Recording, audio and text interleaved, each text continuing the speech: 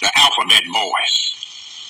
This Shabbat, we shall take a careful look at the origins of what we call here in America the alphabet boys. Many of them claim they are the only ones with the truth, even though they all came up from under the kneecaps of the same leaders, as you shall see. We will once again deal with facts that break non-believers' backs, and will show you why you see these out-of-control, wild Negroes on the street corners acting like damn fools, just as they are trained to do by our enemy Zion.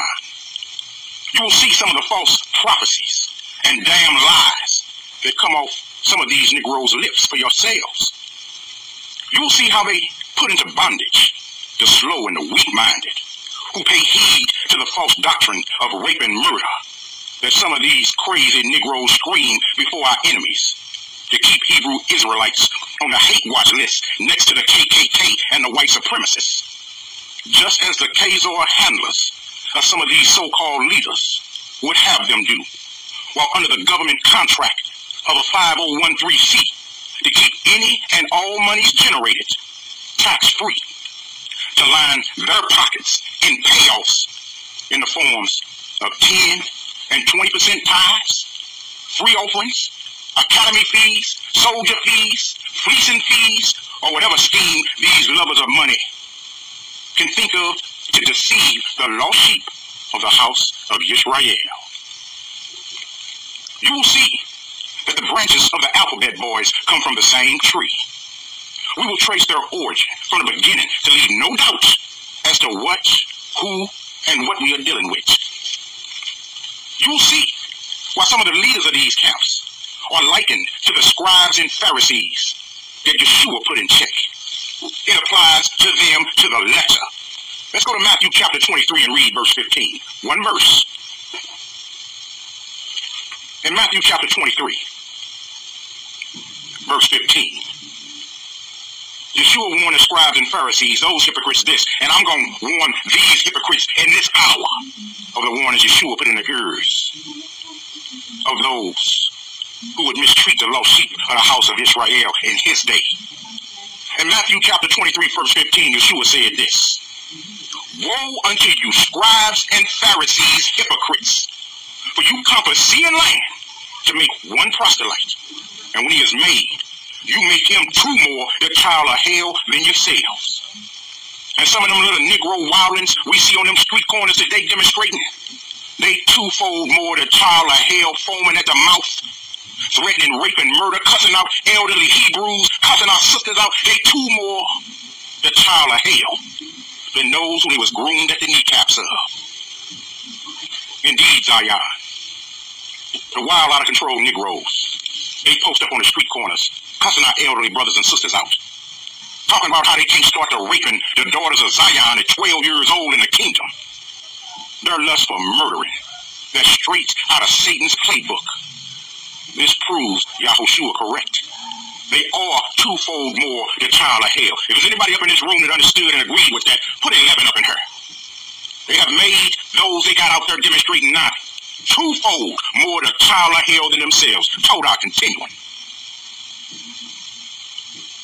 They have made them twofold more the child of hell than those who taught and deceived them with this wickedness before the Most High Yah.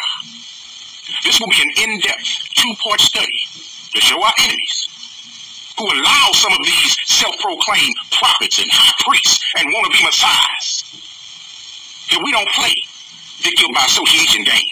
That's why we're putting this out worldwide. Don't try it on the remnant of the house of Israel. We ain't the Black Panthers. We know who we are. And we know the COINTELPRO wicked and satanic as hell operations that you run upon our people. Get it straight, you human hyenas. It ain't gonna work on the true remnant of the house of Israel. Get it? Got it? Good. Now let's begin with the Negro who makes up the tree that all the branches of the alphabet boys come from. First, let's take a look at the chart. You know that one that y'all been requesting me like hell the past couple of weeks? I done sent out about 450 of them. But over here in any meeting, you can just look at your screen and there the chart is right there. Those of y'all in the other platforms, pull up that chart that you got on the alphabet boys and connected them all. Now, if y'all was in any meeting, y'all will see a nice colorized, updated chart. Hallelujah. We got Hebrews with mad skills involved in this thing, y'all. Hallelujah. Continue.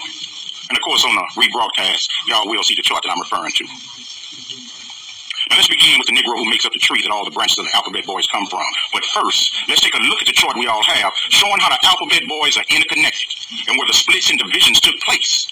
And after taking a look at that chart, we are going to go back even further to the origins. Now, at the top of this chart, you see Abba Bivens, also called Eba Benjamin, who was a former member of the Commandment Keepers and started the Israelite school that spawned all the alphabet camps you see listed on this chart. But before we go forward, let's see who Abba Bivens learned from so we can understand the mindset of the so-called elders of these splintered camps who all come from the same tree. Now, for those of y'all up in the room, this is a 2015 hate intelligence report from our Khazar enemies at the Southern Poverty Law Center, and how they portray us in their reports as being Hebrew Israelites. It's entitled the Hate Intelligence Report. Now, it's ironic, Zion, that the Southern Poverty Law Center is a Khazar operation who puts Hebrew Israelites on the hate watch list. And it's the Khazars who grant these Negroes who talk of murdering and raping white folks. They grant these same Negroes 5013Cs so they can get paid and are protected by these Khazars who allow them to operate openly. Who the hell do they think they fooling you Hebrews? They allow some of them to work for the Department of Homeland Security. Some of them are detectives in the New York Police Department. The very Negroes y'all see clowning are all under the protection of a 5013C hooked up with these alphabet boys. Let me continue. We read in the intelligence report. The Hebrew Israelite movement is rooted in Black Judaism, a belief system birthed in the late 1800s by Black Christians from the South Pentecostal Holiness movement. They claim to have received a revelation. America's recently emancipated slaves were God's chosen people, the true Hebrews. The Hebrew Israelite movement is rooted in Black Judaism, a belief system birthed in the late 1800s by Black Christians from the South Pentecostal Holy movements. According to Black Judaism doctrine, when the kingdom of Israel was destroyed, the Israelites were first scattered across the African continent and then selectively targeted by enemy African tribes who captured and sold them to European slave traders for bondage in the New World. It's a quote from one of the leaders of one of the main alphabet camps out there, old General Yohana. Quote, it's a common myth that slaves were randomly shackled up and carried off to slavery. General Yohana, leader of the present-day Israelite School of Universal Practical Knowledge, told the intelligence report.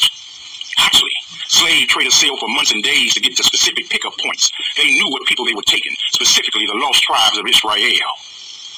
Black Judaism leaders preach self-empowerment and economic independence, an early form of black nationalism that was foundational for later groups like the Nation of Islam. Their rhetoric, emphasizing the biblical theme of an oppressed nation being led to a promised land, informed black activists thought right up through the speeches of Martin Luther King Jr. Although followers of Black Judaism thought of themselves as the descendants of the biblical 12 tribes of Israel, most did not take that to mean that other people deserve condemnation or attack. Listen how these Khazars in this intelligence report is putting this out to the world. One notable exception was F.S. Cherry, a self-declared prophet who in 1886 started a Black Jew church in Chattanooga, Tennessee, where he preached that white people were inherently evil and hated by God. Cherry also instructed his followers that the earth is square and that Yeshua would return in the year 2000 to install blacks over whites through a race war. That sound familiar, don't it? Continue. Just as today's racist Hebrew Israelite sects are hateful, but smaller detachments of a large non-racist faith, Cherry, who relocated his congregation to Philadelphia in 1915, was far less popular in his time than non-racist Black Judaism founders like the Reverend William Christian and William Sanders Crowdy. After Cherry, the next major purveyor of racist dogma among black Jews was Eber ben Yonin, also known as Abba Bivens. That's the one at the top of the chart, you Hebrews. Who in the 60s broke away from the commandment keepers, then the dominant mainstream black Jewish organization, to launch his own extremist sect, which became known as the Israelite School of Universal Practical Knowledge. Initially based in a Harlem apartment, this new black Israelite group soon moved to a building on New York City's 125th Street, Harlem's main drag. 3 of Bivens' disciples, Ariah, Masha, and Yaqub, joined with 4 high priests named Chazak, Lahab, Yahya, and Shaw to take over leadership of the Israelite school. Collectively, they were referred to as the 7 heads, the inner circle, governors of the black supremacist Hebrew Israelite movement. Do you see how some Hebrews are classified in these intelligence reports out of the Southern Poverty Law Center ran by that kike Morris Dees? And right there to your right, you see a picture of Masha, who these Negroes claim was King David reincarnated walking around up in Harlem. And there go Ariah standing next to him. Let me read that last line again. Collectively, they were referred to as the 7 heads, the inner circle governors of the black supremacist Hebrew Israelite movement. You see them with them hexagrams on, correct? And remember, these are kikes who allow this to go down. Stamp their papers on their 5013Cs. Let's continue. Although they employed the same kind of radical rhetoric and confrontational street theater that other militant black groups of the 70s did, the racist Hebrew Israelites held themselves apart. They rejected the Muslim beliefs of groups like the Nation of Islam and refused to join with the pork-eating secularists of groups like the Black Panthers. In the 1980s, the 7 heads changed the name of their group to the Israelite Church of Universal Practical Knowledge. The Israelite Church attempted to expand its visibility in the 1990s by declaring, as F.S. Cherry had before them, that Yeshua HaMashiach would return to earth in 2000 to enslave and destroy the white race. Meanwhile, some members began to break away and form their own racist Hebrew Israelite sects. That's what is split up on the charts that you see. One such member, Yohana, started a chapter and reclaimed the original name, Israelite School of Universal Practical Knowledge, for his group. When the year 2000 came without the Israelite Church prophecy coming to pass, its leaders rebranded the organization as the Israelite Church of God and Yeshua HaMashiach, the name they still use today. The organization was taken over in late 2000 by Chief High Priest Tazaduki, born Jermaine Grant, who declared himself the Holy Spirit and the Comforter. Grant recently prophesied that a vengeful black Jesus would soon return to earth to kill or enslave all whites. Unlike Cherry, however, he didn't set a date. Now, Abba Bivens in the 1960s away from the commandment keepers, who were the dominant mainstream black Hebrews. So that means you want to do a little research to find out who comes. Let's continue. Wentworth Arthur Matthew, born on June the 23rd, 1890, and died in December of 73. A West Indian immigrant to New York City, was the founder in 1919 of the Commandment Keepers of the Living God, a black Hebrew congregation. It was influenced by the Pan-Africanism and black nationalism of Marcus Garvey from Jamaica. Matthew developed his congregation along Jewish lines of observance.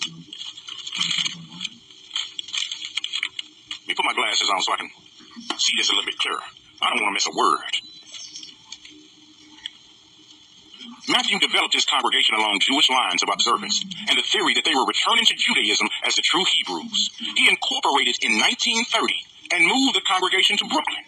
There he founded the Israelite Rabbinical Academy, teaching and ordaining African-American rabbis. His theory of black Hebrews was generally not accepted in that period by European-American Jews of the Orthodox and conservative communities. In other words, them kikes said, nigga, go sit down somewhere. But they allowed him to operate. They allowed him to incorporate. According to Matthew, he was born in Lagos, Nigeria. Other sources, including his own records, say he was born in St. Kitts, British West Indies. He and his family became naturalized United States citizens. In later years, Matthew sometimes said that he came from Lagos, Nigeria. But in his 1927 petition for naturalization, Matthew lists his place of birth as Schooners Village, British West Indies. When he registered in 42 with the U.S. Elective Service during World War II, he listed his place of birth as St. Christopher, British West Indies.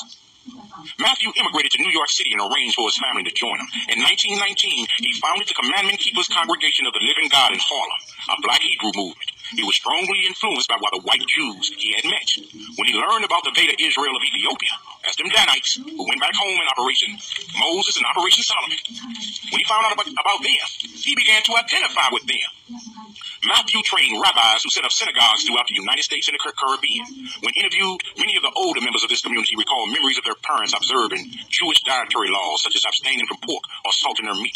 Matthew and his congregation were also strongly influenced by the Pan-African philosophy of Marcus Garvey from Jamaica and his black nationalist organization, the Universal Negro Improvement Association. Rabbi Arnold Josiah Ford composed the UNIA's Universal Ethiopian Anthem and his hymnal. He also led the UNIA band and conducted his choir.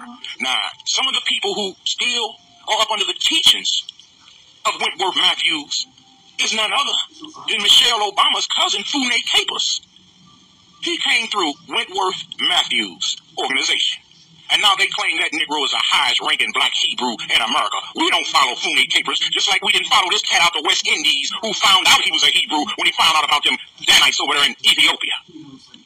But this is the Negro. And y'all pull up Wikipedia, because this is what I'm reading this out of. Pull up Wikipedia and just put in there Wentworth Arthur Matthews. I got one more line here.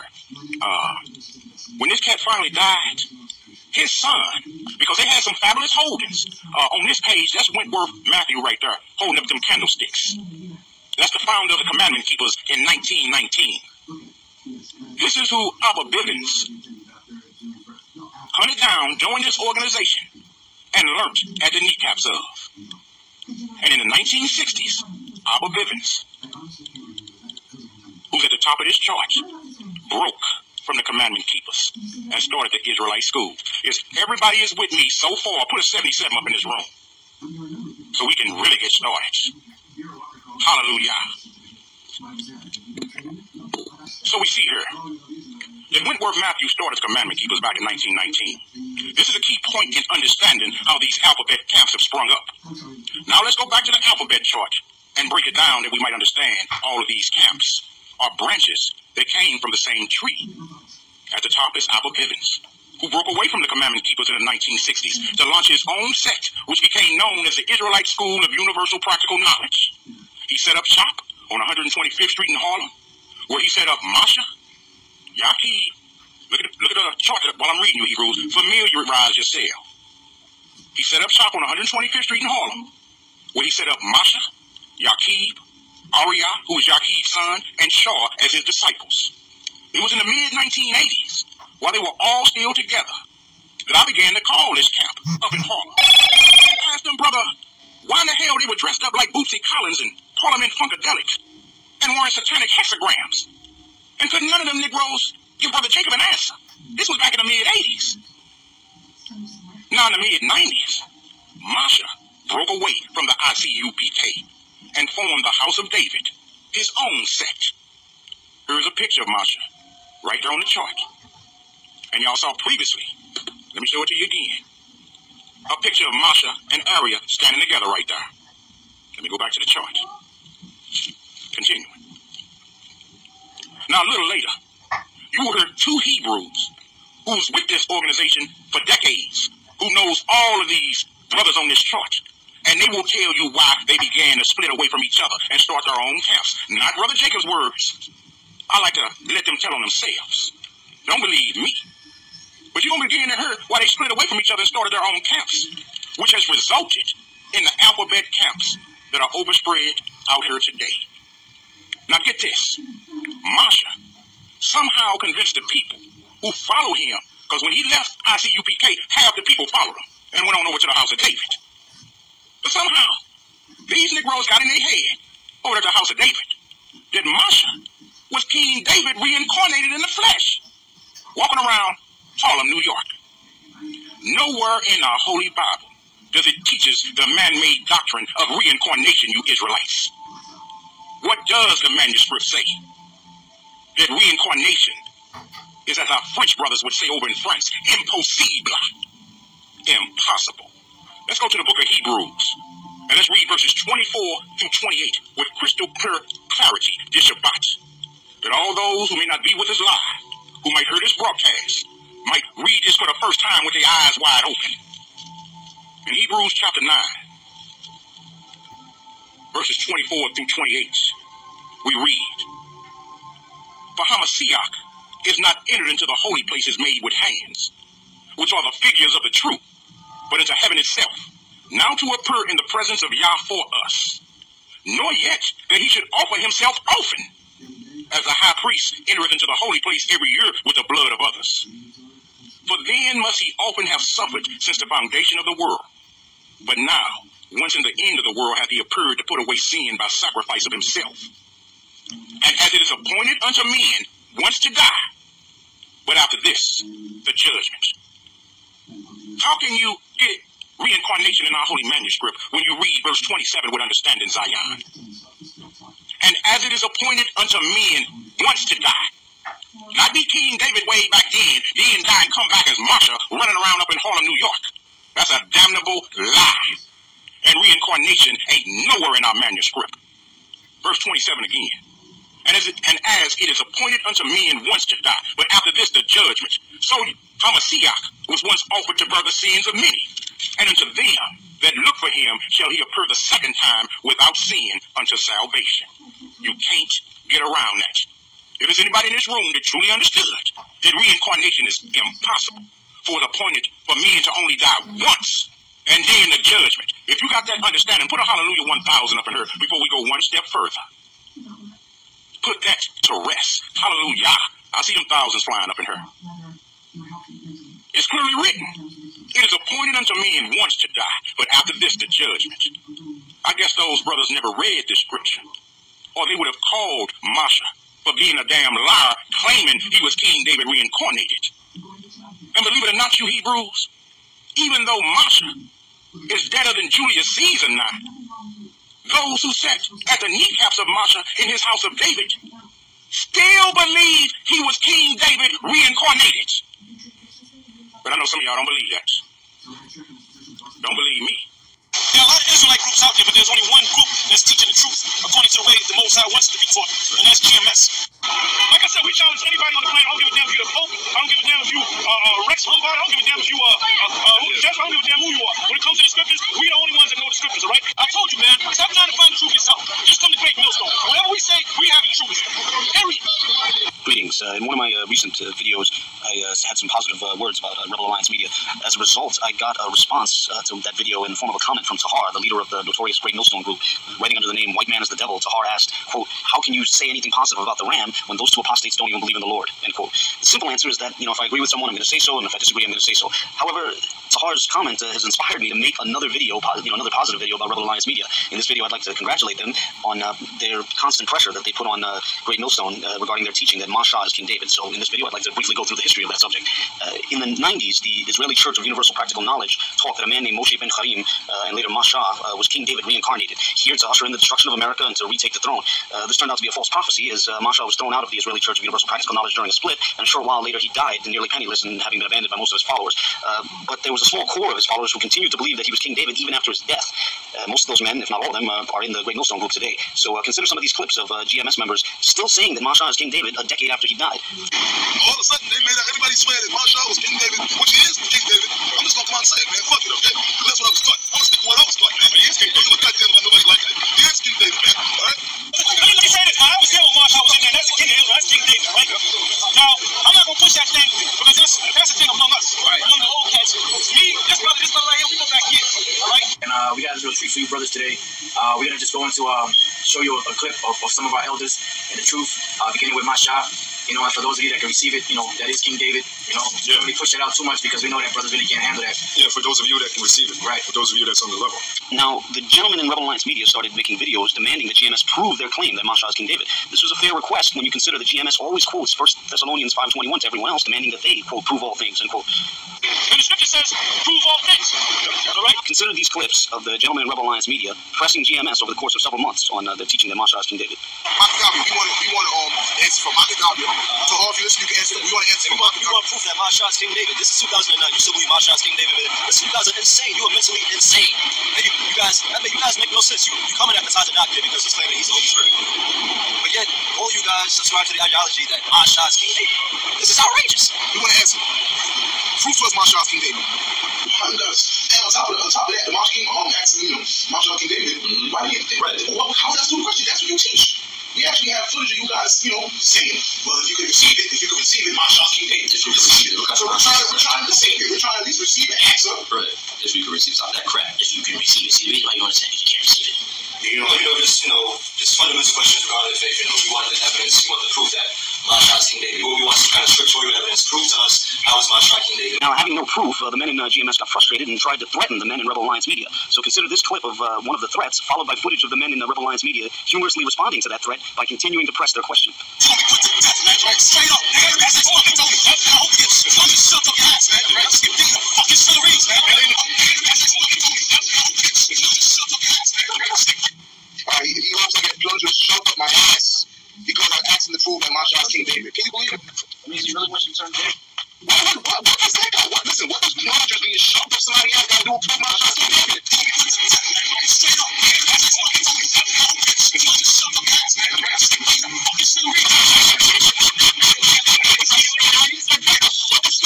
Now, let me ask you a question. What I got to do with Mashallah is King David, sir?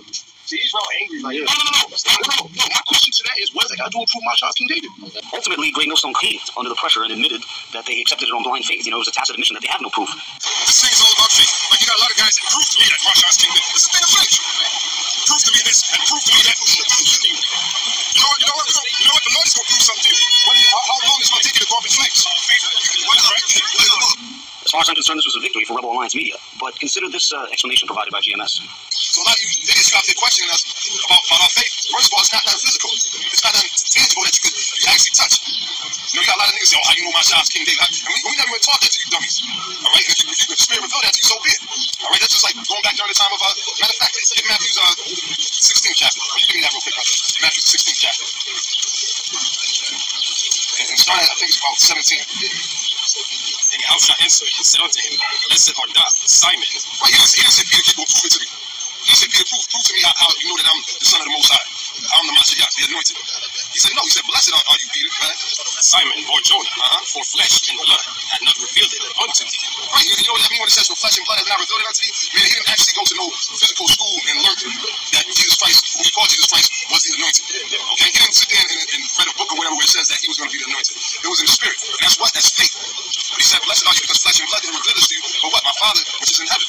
So, if you know that if the Spirit reveals something to you that somebody, well, that was from the Most High. You see? But it's not a thing that you can question or nothing like that. So the whole thing with Mashiach, we ain't never sit out there and talk sermons on that or whatever. So look, Mashiach is King David. All right? Yeah, we believe that Mashiach is King David. Ariel, John the Revelator. Okay, Jacob was James. These guys had to be. They were there. Now, I agree that there's a place for faith, but it's ironic to see men who always demand that others prove all things now say that it's an issue of faith. Furthermore, Great Millstone would never accept, others appealing to Matthew 16:17 in that way. Can you imagine if a Roman Catholic said that just as the Father revealed certain truths to Peter, so too the Father revealed to him that the Pope is the infallible leader of the church? Or can you imagine a member of the Israelite Church of God in Jesus Christ saying just as, the Father revealed certain truths to Peter, so too he's revealed to him that Tazadaki is the Comforter? GMS would never accept these kind of arguments, so, why should anyone believe them when they take this approach? The reality is that, this wasn't, the claim that Mashiach is King David wasn't revealed to them by the Father or by the Spirit or anything like that. Rather they were forced to believe it in the 90s, and you can see them sort of admitting as much in the following clips. All of a sudden, they made everybody swear that Mashiach was King David. Okay, they always taught us, Ariel, Shia, Lahab, all the guys always taught us Mashiach was King. And if you say differently, you need to be banished. Ariel himself is the one who taught us that. 10 years ago. Ariel was the one who said, if you don't believe God was King David, you're going to get out the school or whatever. Finally, knowing that Great Millstone tries to keep their belief about Mashiach quiet, we should wonder if they have any other secret teachings. The rumor is that they believe that Tahar himself is the Apostle Paul reincarnated. With that in mind, I'm going to close with this interesting clip. It tells you when the man of the Lord spoke, that's the history. And riots broke out. It's just like Apostle Paul is Now, this was a short video that was put together by some cats that's banging with all them alphabet boys up there in New York, calling themselves R.A.M. This was a short video put together showing Tahar, who left the house of David and helped form the great millstone, GMS, proclaiming that Mashiach is and was King David. And when he and his members were called on this lie, they couldn't prove it scripturally, but were reduced to saying their faith in this line, Negro, makes them still believe he was and is King David reincarnated. Now I want y'all to notice that since all these different alphabet camps split from each other, every single one of them claim that only their alphabet camp is teaching the truth. Only them, nobody else, just their camp. if you can't receive it. Did y'all hear that madness? No, unless you showing me from Jennifer, ain't no right-thinking Hebrew in his right mind gonna receive that. Who do them Negroes think they fooling with this? Then you heard the brother say they made you spread Marsha's key, and if you didn't spread it, he'll put you up out the camp. All arm twisting and intimidation tactics, and them Negroes won't never belong just to something so bad. Oh, you go along with the program, did you? Psychopaths, provocateurs, agents. Yeah, right. Now, GMS goes after Jermaine Grant's fat line ass really hard up there in New York, because Jermaine Grant is running around claiming to be the Holy Comforter.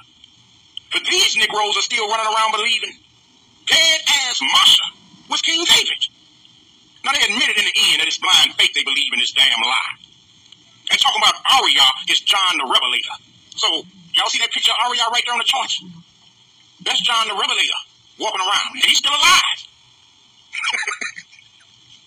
Negro, what? Another reincarnated Negro, huh? And you stupid-ass Negroes believe this madness? Well, let me tell you, moron, something. The true remnant of Zion don't. Can your brother Jacob get a hallelujah 1,000 on that? If you don't believe none of this madness flying off these Negroes' lips, proclaiming to be King David reincarnated. And to hard night, all of a sudden, he the Apostle Paul reincarnated. And old Arya, he's John the Revelator reincarnated. You Negroes need to be ashamed of y'allself. Let me continue. Y'all are truly out of y'all minds and are giving Hebrew Israelites a bad name. You heard GMS say that Arya taught them that Masha was King David. And if you don't believe it, get to stepping. No scriptural proof. Believe what I tell you to believe or get out. And now they think Tahar is the Apostle Paul reincarnated. The same lust-filled Negro who says he and his boys at the GMS can't start the raping 12-year-old baby girls in the kingdom. Negroes, please. These different alphabet camps formed after the demise of their wannabe King David Masha. Look at the chart. Up under Masha, the IUIC, Israel United in Christ, whose leader is none other than New York Police Department Detective Bishop Nathaniel Free Case Ray. You see him standing there proudly looking at your Zion? He learned up under the kneecaps of the reincarnated King David Masha. He came up out the house of David and started the IUIC. Next to him, the great millstone is led by the wannabe reincarnated Paul, Tahar. And the house of Israel, the HOI, is led by another one who learned at the kneecaps of Masha, Zadok. You see all this is interconnecting, you Hebrews? Continuing. All of them are getting dues, tithes, free will offerings, academy fees, soldier fees, and any other kinds of monies they can squeeze out of the deceived Hebrews who are members of their camps. And even though they all come out of Masha's house of David, all of them hate each other and stay at each other's throats. When Free Case Ray got clean busted setting up 2 Hebrews up there in New York, them other Negroes was posting YouTubes faster than you can blink, making mockery of that Negro. But lo and behold, they was all boys at one time, sitting up under Masha kneecaps. Continue.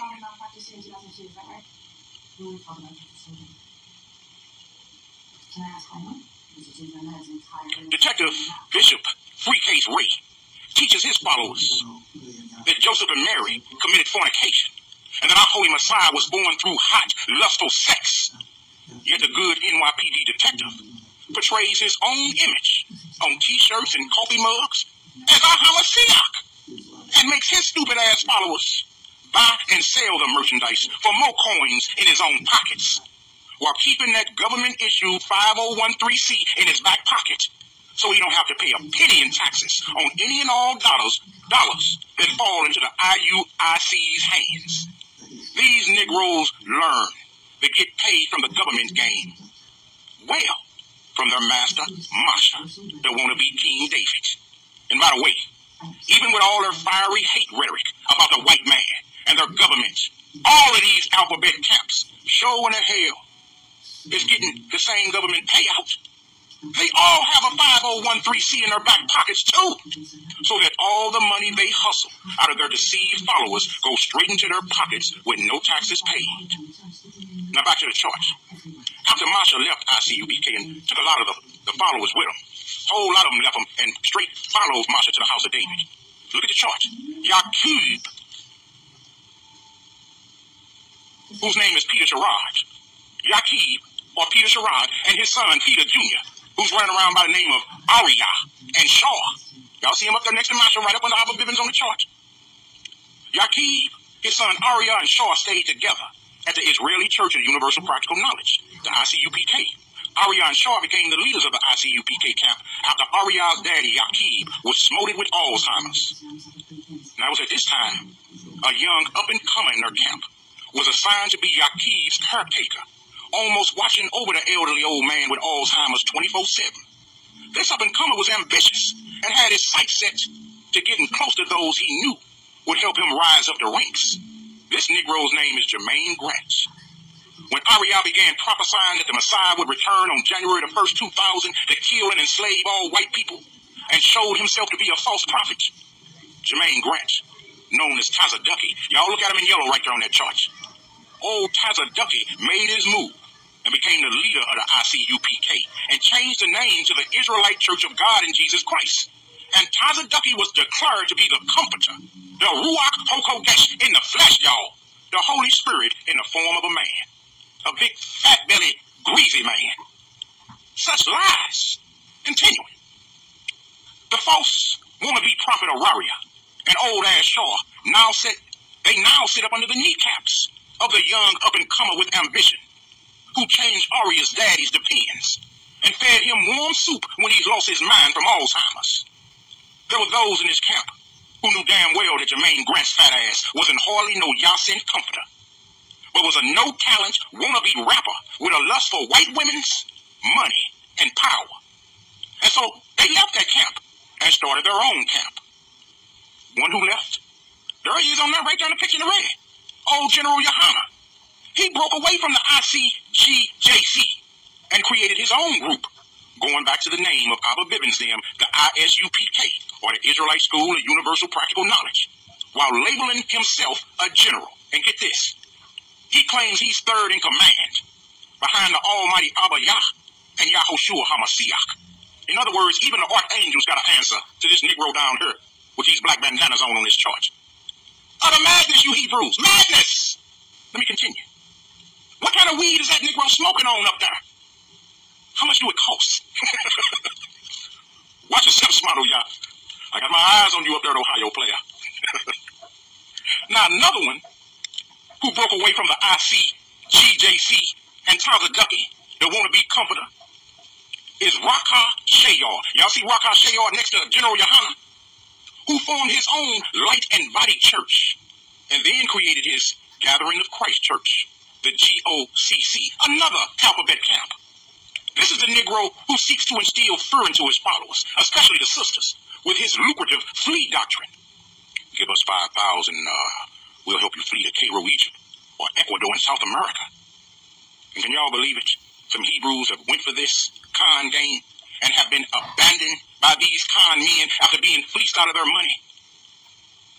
Now, we will be going in depth on some of the crazy-ass man-made doctrines of these alphabet camps, and how the leaders of these camps are turning naive and deceived Hebrews into twofold the child of hell than they are.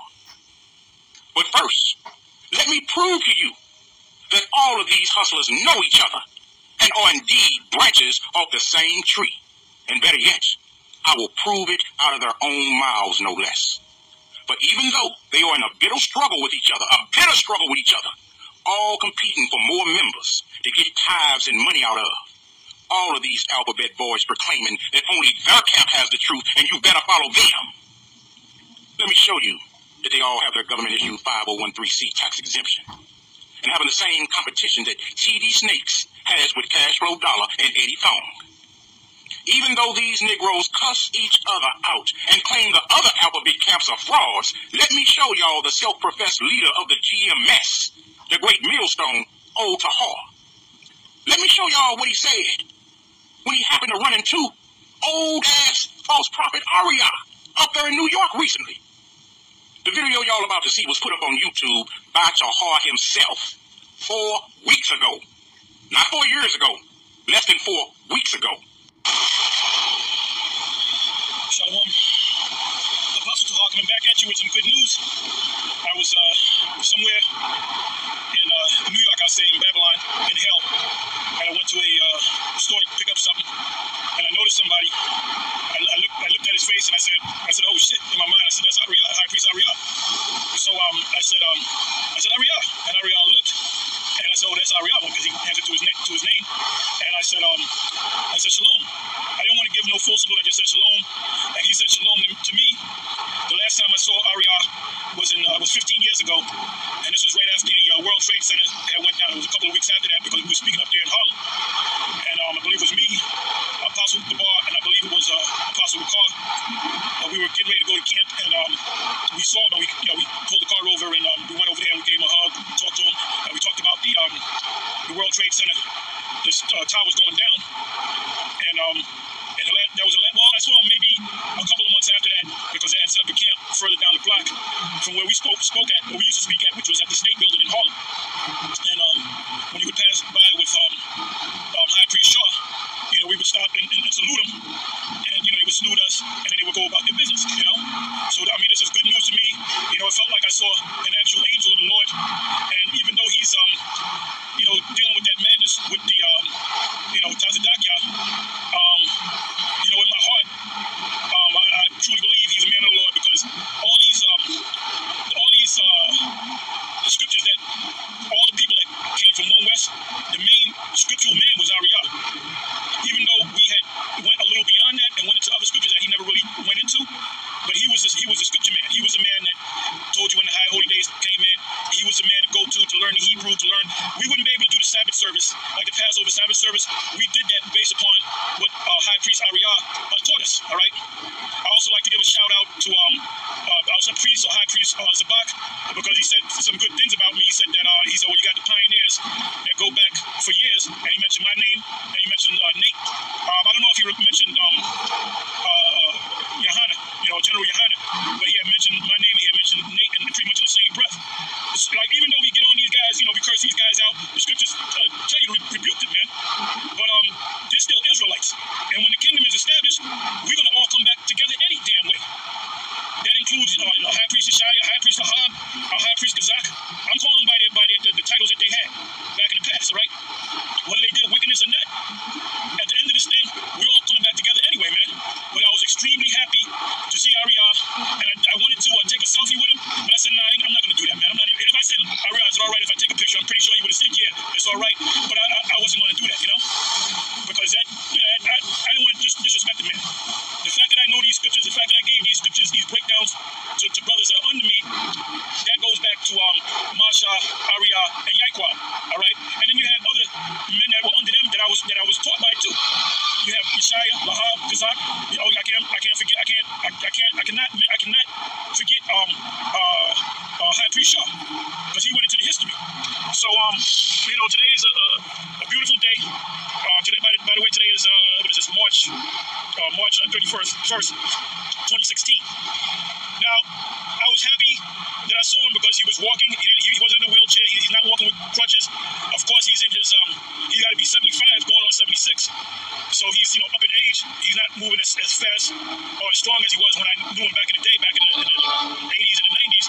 But you can clearly see that's Ariah, High Priest Ariah. By the way, he had the beard on his face. And like I said, I saw him again. What I did was I immediately called. I was going to call Apostle Abhor or Apostle R.A.M. But when I went to the cell phone, the first number that popped up was Apostle Ricard, so I just called him, right? So I'm saying, you ain't going to believe this. I ran into High Priest Ariah. He said, oh shit, I can't believe that, man. So I'm walking back, and I see Ariah again. So I said, shalom Ariah again. I said, Ariah, this individual want to say shalom to you. So I, gave him the phone, and he spoke to Apostle Ricard for a good 30 seconds, and he gave me the phone. I gave him another closing salute, and I said shalom, and I went about my business. But this is a beautiful day. It tells you in Psalms 133, how beautiful it is for brothers to dwell together in unity, and the unity is going to come back. We fight amongst each other, but we're known for rebuking every goddamn body. We rebuke guys in GMS. We rebuke each other. You're not around when we have our arguments, man, among ourselves, man. But it's all in love. But anyway, I'm going to sign off, and I'm happy that, man. High Priest Ariah made my day.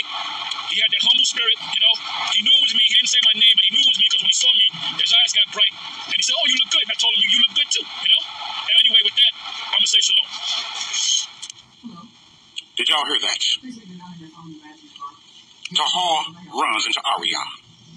Now in this video, we see the leader of GMS filming himself about a month ago, recounting his encounter with one of his old teachers, high priest, and wannabe prophet, R.A.M, who is currently sitting under the kneecaps of Jermaine Grant, who calls himself the Comforter. Look at the chart. You see him next to Jermaine Grant?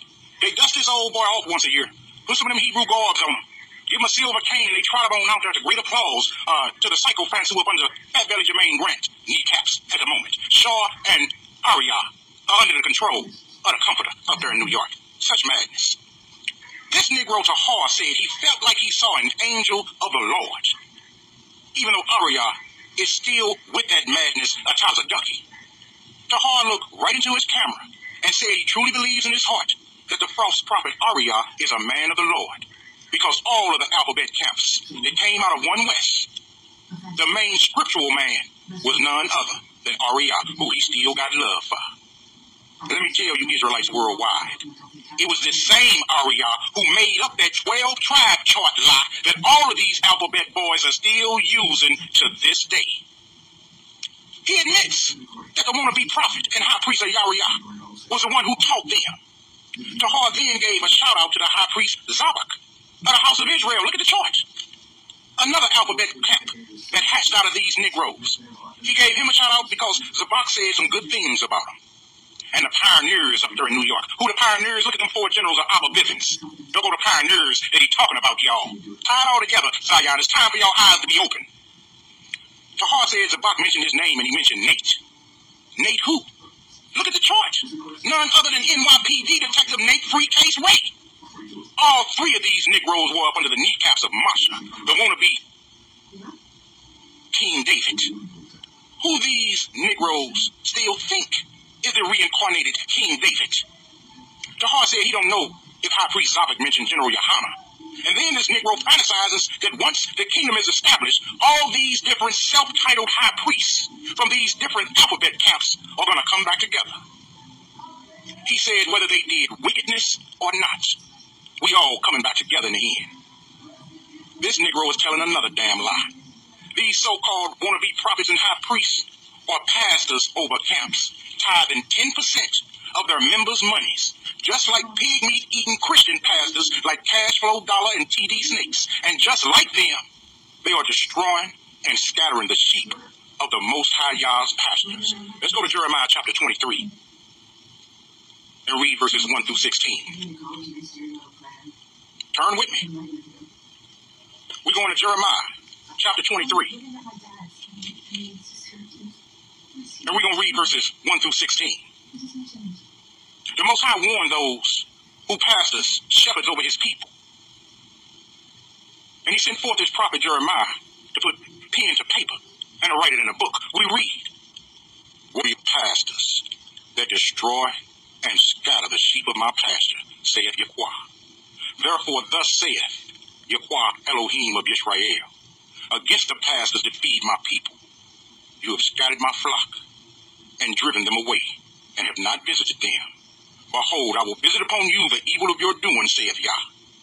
And I will gather the remnant of my flock out of all countries, wherever I have driven them, and will bring them again to their folds, and they shall be fruitful and increase. And I, not no alphabet camp, not no man, the Most High say, and I will set up shepherds over them, which shall feed them, and they shall fear no more, nor be dismayed, neither shall they be lacking, saith Yahweh.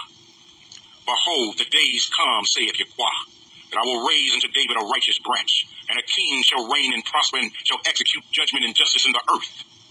In his days Judah shall be saved, and Israel shall dwell safely. And this is his name whereby he shall be called, Yahweh our righteousness. Therefore, behold, the days come, saith Yah, that they shall no more say, Yah liveth, which brought up the children of Israel out of the land of Egypt. But Yah liveth, which brougheth up and which laid the seed of the house of Israel out of the north country, and from all countries wherever I had driven them, and they shall dwell in their own land. Mine heart within me is broken because of the prophets. All my bones shake. I am like a drunken man, and like a man whom wine hath overcome, because of Yahweh, and because of the words of his holiness. For the land is full of adulterers, For because of swearing the land mourneth, the pleasant places of the wilderness are dried up, and their course is evil, and their force is not right. For both prophets and priests are profane. Ain't these Negroes running around calling themselves prophets and high priests? Does it apply if the shoe fits? Words. Verse 11 again.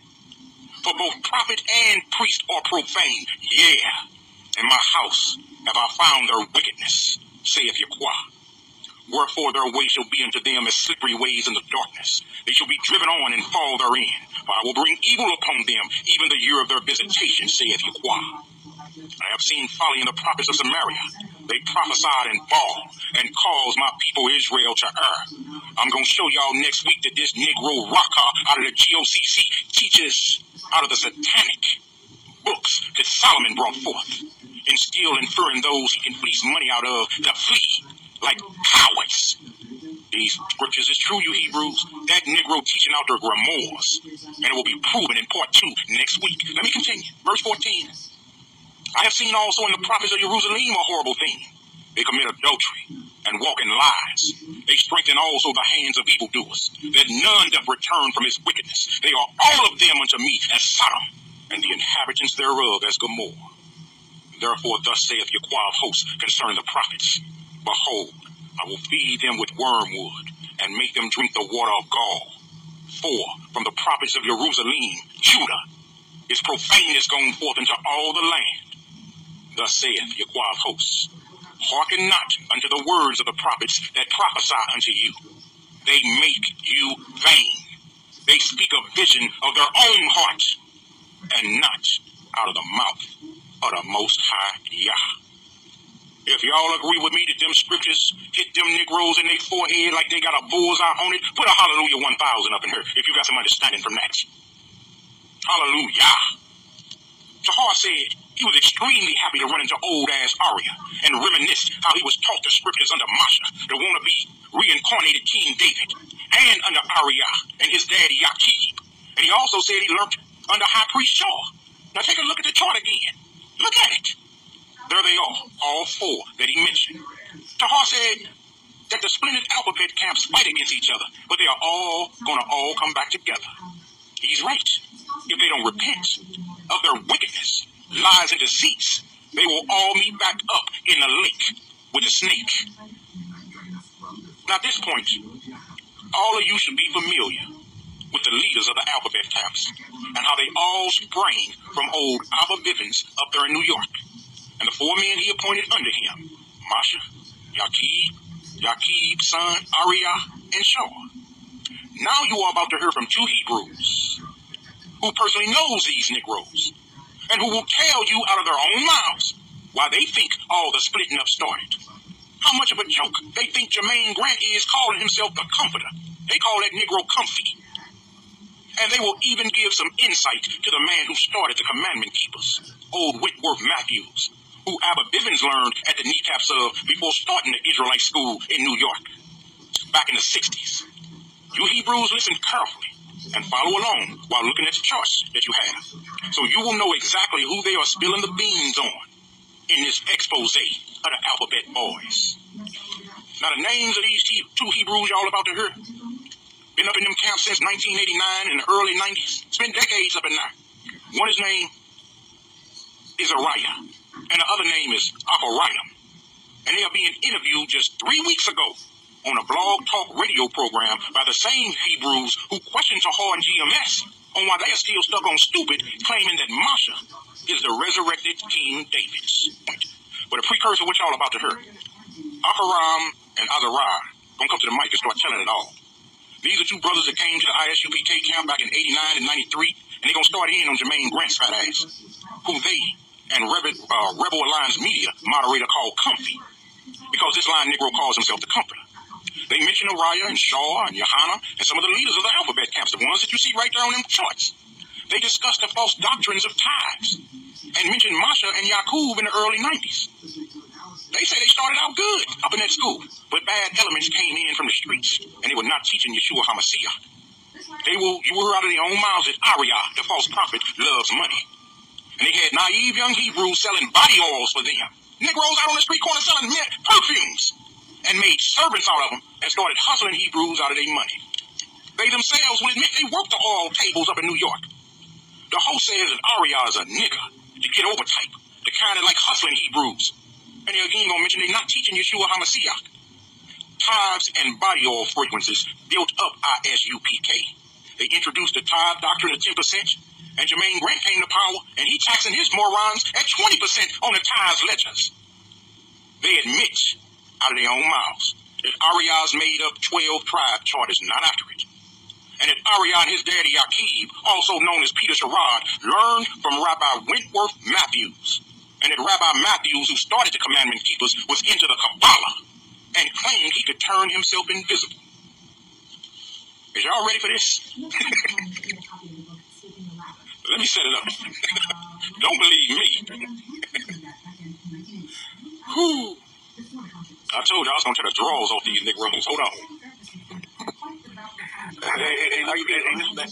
Hey, brother, now, I want to give you one of these real fast, brother. You know what I mean? I heard a lot about you, throughout the years. Right about that. Yeah, brother? Yeah. Yeah, they room for you, brother. Yeah, I hear that. Hey, how you did? Yeah, I'm here. Hey, man. Hey, man, I gotta give you one too, brother. I gotta saw you on the phone, man. From the old school, brother. How you doing, my brother? How you doing, Elder?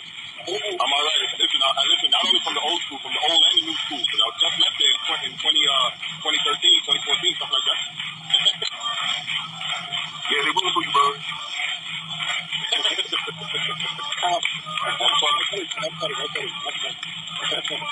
man. So I hope that some of this congregation is listening. I hope some of them is, Hey, listen, man. With a little bit of, promotion, man. We be booming right now, man. We have all kind of area codes right now. So we don't want to waste any time, man. First of all, I want to say that, I've heard about, I met Isaiah years ago when I was a young buck, you know what I mean? And, and I've heard about a party. That's how you know the brother was making noise, because I heard about it. They were talking about it. You know what I mean? I remember being in the back. I remember Rock Cut being upstairs and 1941 when they had the back room, the upstairs room. So I'm there from them days. You know what I mean? Yeah, niggas want to make it look like that we comfy dick riders, but I'm talking about things that happened before comfy, correct? That's right. Yeah, before you became comfy. Yeah. Right. I came in the early part of 1989. You know what I mean? And I came in when they were cool. I ain't talking about either Shaw, but Lahab, he was like a warrior type, and brother Kazak, he always in the background. He was a cool brother. Yeshai always proud, and with the routine, I like was better than you. You know what I mean? But when I came in there, it was kind of good because I first here in 34th Street. I think Yana was over the camp in Mike Holland. I don't know if you know Mike Holland and some of the brothers that left out, right? But some of the things that they were talking I hear before, but they kind of enticed me to read the scriptures. So I went up there during the summer of 1989, and no one did force me to go up there. I really went up there. No one did pick me up at gunpoint and tell me, cool, I went up there. So everything was cool, and there was a lot of some negative stuff up there, but I overlooked it. And, there was, the ties, the fourth doctrine of the ties, there was quite, ties or anything like that. There was, come there, and give Harry somewhere. Yaakov was the main one. That's a good brother. That's a good brother, man. That brother was the main brother that take care of the small. It's two they have. They have one room, the back room. And he was a good brother. And Mo was cool. Mo was a cool brother, too. You know what I mean? And everything was kind of cool, and no one was pressure. No one was oppressing you. No one was oppressing you. You could come and go as you want. But after a period of time, about the early night, certain elements was in there. I think Yash won. Yash won. You know Yash won, right? No, he don't know that. Well, no, he don't know that. Let me interject a little bit. There's so much history to cover that I think the best way to start it off is for the brother to ask questions on, if you have specific questions on certain aspects of one West. I wanted to give y'all brother the floor, you know what I mean, to go over what you think so far, because I know you've been paying attention to what's been going on, on the West. You know what I mean? So I know you know where people have missed out and they've been misinformed on. So I want you to take the floor on that. Right. But I did hear you say something. You said Mo. You were referring to Masha, right? When you said Mo was cool. Yeah, Masha. Yeah. He was okay, brother. You see what happened? What happened, right? Nothing bad. What happened? If you have Bird, if you have certain elements, you have certain bad elements that come from the street. And first of all, they wasn't teaching Christ. If they were teaching Christ, a lot of these brothers end up leaving, or they would either bow to the word of Christ, but they wasn't teaching Christ. You know what I mean? They wasn't teaching Christ. They were just teaching the Bible and bringing out certain information. So certain element came in there, and what happened? R.A.M, I'm going to tell you straight up, right? R.A.M love money. So what happened? R.A.M make a faculty, and all these brothers, they form certain programs. They try to use the Bible to justify certain things. They form certain programs. I used to work on all table, man. And these brothers used to oppress brothers. And to tell you straight up, man, you know, I mean, I don't want to make a long story short. They used to take money from brothers. They used to use credit cards. In your face, all over the place. We're online. You're listening to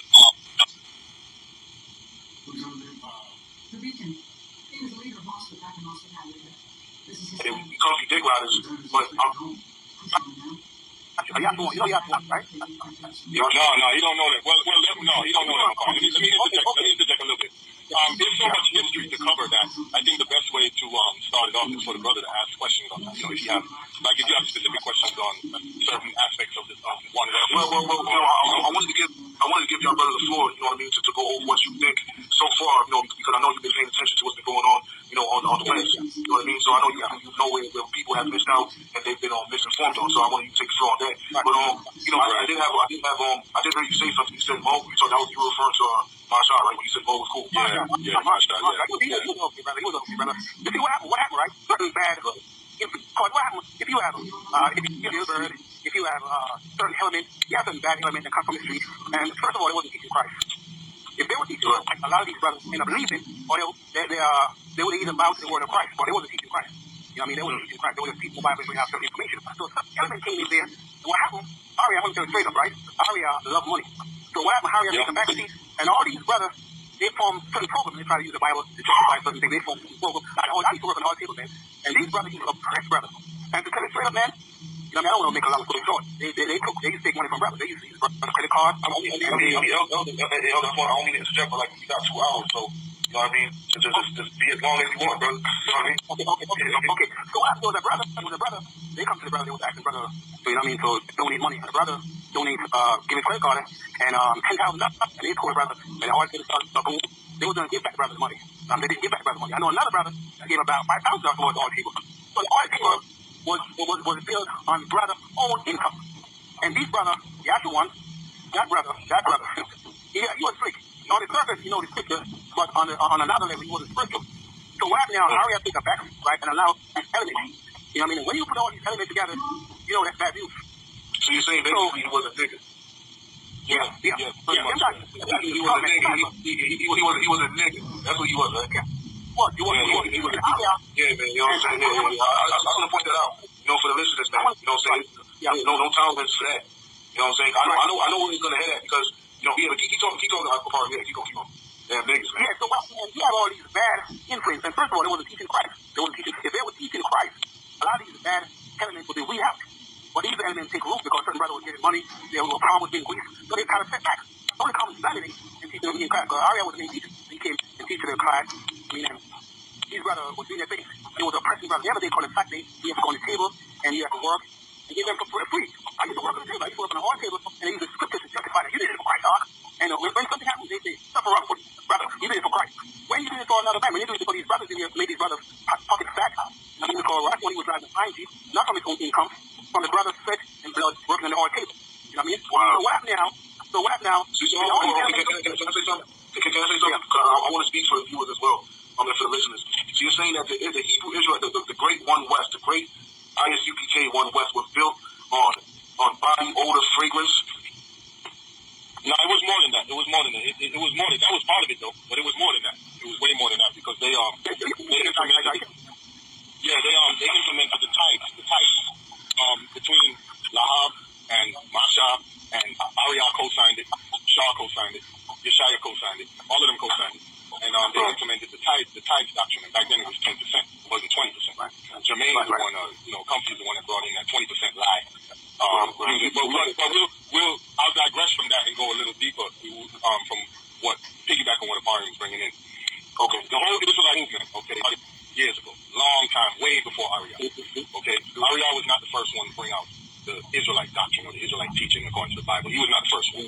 A matter of fact, the 12 tribes breakdown that everyone says is so spiritual, he got it from the heavens and all that. That's not even accurate. It's not even biblically accurate, okay? The only thing you can say is that we're Israelites. You can't specify where each tribe is from, only because the scriptures say Israel is scattered to the four winds of the earth. Four corners of the earth. So Israelites is all over, so you can't specify. So who are the ones in Iraq, for example? What tribe are the ones in China? What tribe are the ones in India then? You're supposed to be able to specify that. Anyway. So the Israelite movement was going on way, way back. I'll go back to the 1900s, late 1800s, early 1900s. Many people listening will know, familiar with a man named Marcus Garvey. Marcus Garvey knew he was an Israelite, but he was more on the economic foundation for black people. And he didn't want to take black people back to Africa. What he wanted to do was get involved in trade and commerce. Okay, and then he messed up when they gypped him and sold him some ships with some holes in it. And that's where he lost all his money, and eventually, they killed him eventually. But make a long story short, Marcus Garvey had over 3 million members. 3 million members that paid dues. So he was the biggest movement back then, okay? You had the Israelite movement that sparked off of, that was going on. You had the Moorish Science Temple movement that was going on. Out of the Moorish Science Temple, Islam, the Nation of Islam, spawned off of the Moorish Science Temples. Okay, so you had a man named Noble Drew Ali who was a Moorish Science. He had just like Dr. Activate. He had a bunch of women. He was rich. he was taking the money from the organization. Yeah, he acted just like Jermaine acting now. So anyway, the Israelite movement eventually got infiltrated. Rothschild and them infiltrated that and got it dispersed, and then it branched off into Islam, the Israelite movement, and the Moorish Science. And which we know that Islam is the most popular one now. That's the most popular one. So this was going on way before Ariel. But Ariel grew up in it. So he grew up during the 1930s, 1940s, 1950s. So he's seen a lot.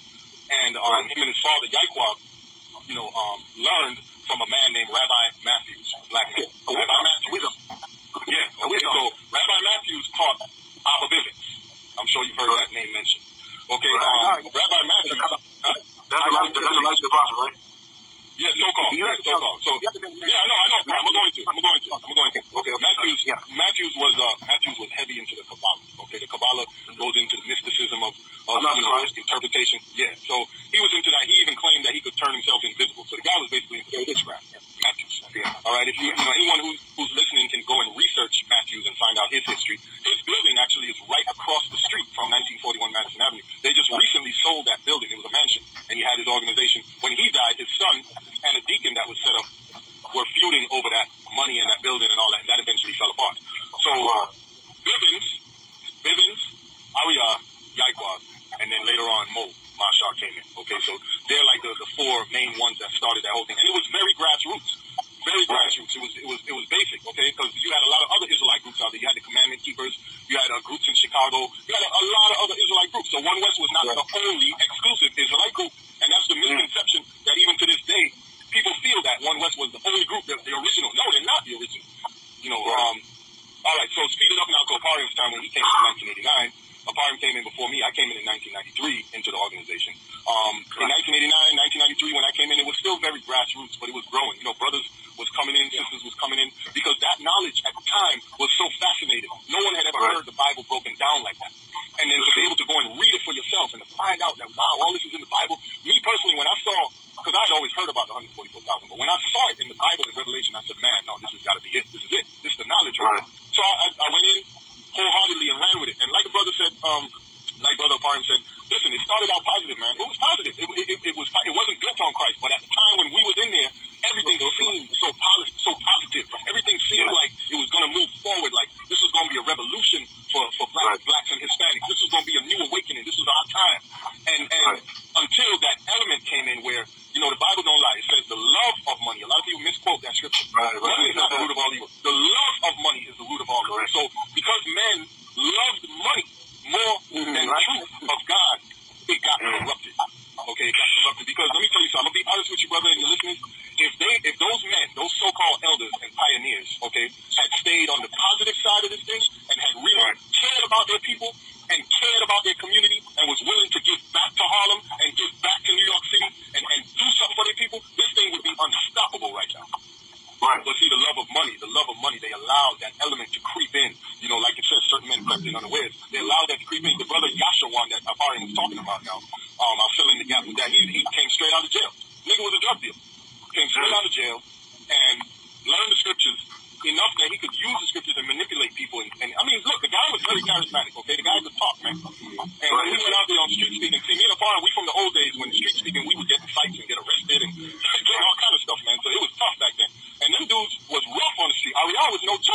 street, man. But I'm gonna mention all of them. Tahar, he wasn't no joke on the street. Tahar, what's your Johanna taught Takadaki. Johanna taught Takadaki how to talk.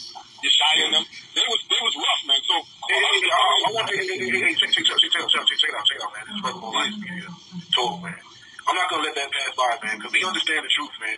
That these Hebrew Israelite groups, yes, it's based on positivity, but yet somebody's ego comes in the way. You understand what I'm saying? And somebody's personal feelings come in the way. So since niggas is about putting niggas down, let's put niggas down right now. I want you to repeat that again, because let the people know. There's a whole lot of listeners right now, man. You don't know who's listening. Niggas probably get mad and all that. There's all kind of all kind of Satan going on. You know what I'm saying? But listen, man, repeat it again. Yeah, Johanna taught the God sent comforter. The God sent comforter? Yeah, I'm gonna just speak on it. Let me say a little bit, and then I'm gonna let Abhor come in with something, because Abhor knows a lot. He knows a lot of that part of the history. But Tazadaki was in Johanna's camp. Johanna had a camp in the Bronx. Tazadaki was a part of that. So if you look at the pattern, if you watch them speak, they're very charismatic, two of them. And if you close your eyes, you almost think it's the same person speaking. That's how you know. And then if you close your eyes and compare Yeshaya to them speaking, you can see the same pattern of speaking. It's the same pattern. Okay, you can tell when an elder has taught the younger man. You can tell that. So all these guys in the beginning were hardcore. They was hardcore, and as a young black man seeing that, it was very positive for me. It was very influential to me to want to do something good for my people and see something positive happen for our people. But again, like I said, the element of negativity, of the love of money crept in and corrupted, pretty much corrupted the organization, and that's where it started to go downhill. So, we're about talking the truth. So we're going to tell you that, there is some positive aspects to it, because it gave you a certain amount of discipline. It taught you how to read the Bible. They taught me that you was an Israelite, and those are positive things to me. Those are very positive. It gave me, being in that so-called Hebrew Academy, gave me a certain amount of discipline. By the way, let me mention that Dr. never was in the Hebrew Academy. Never. Yeah, I never understood. I never understood that. I've always heard that. Like, what do you mean?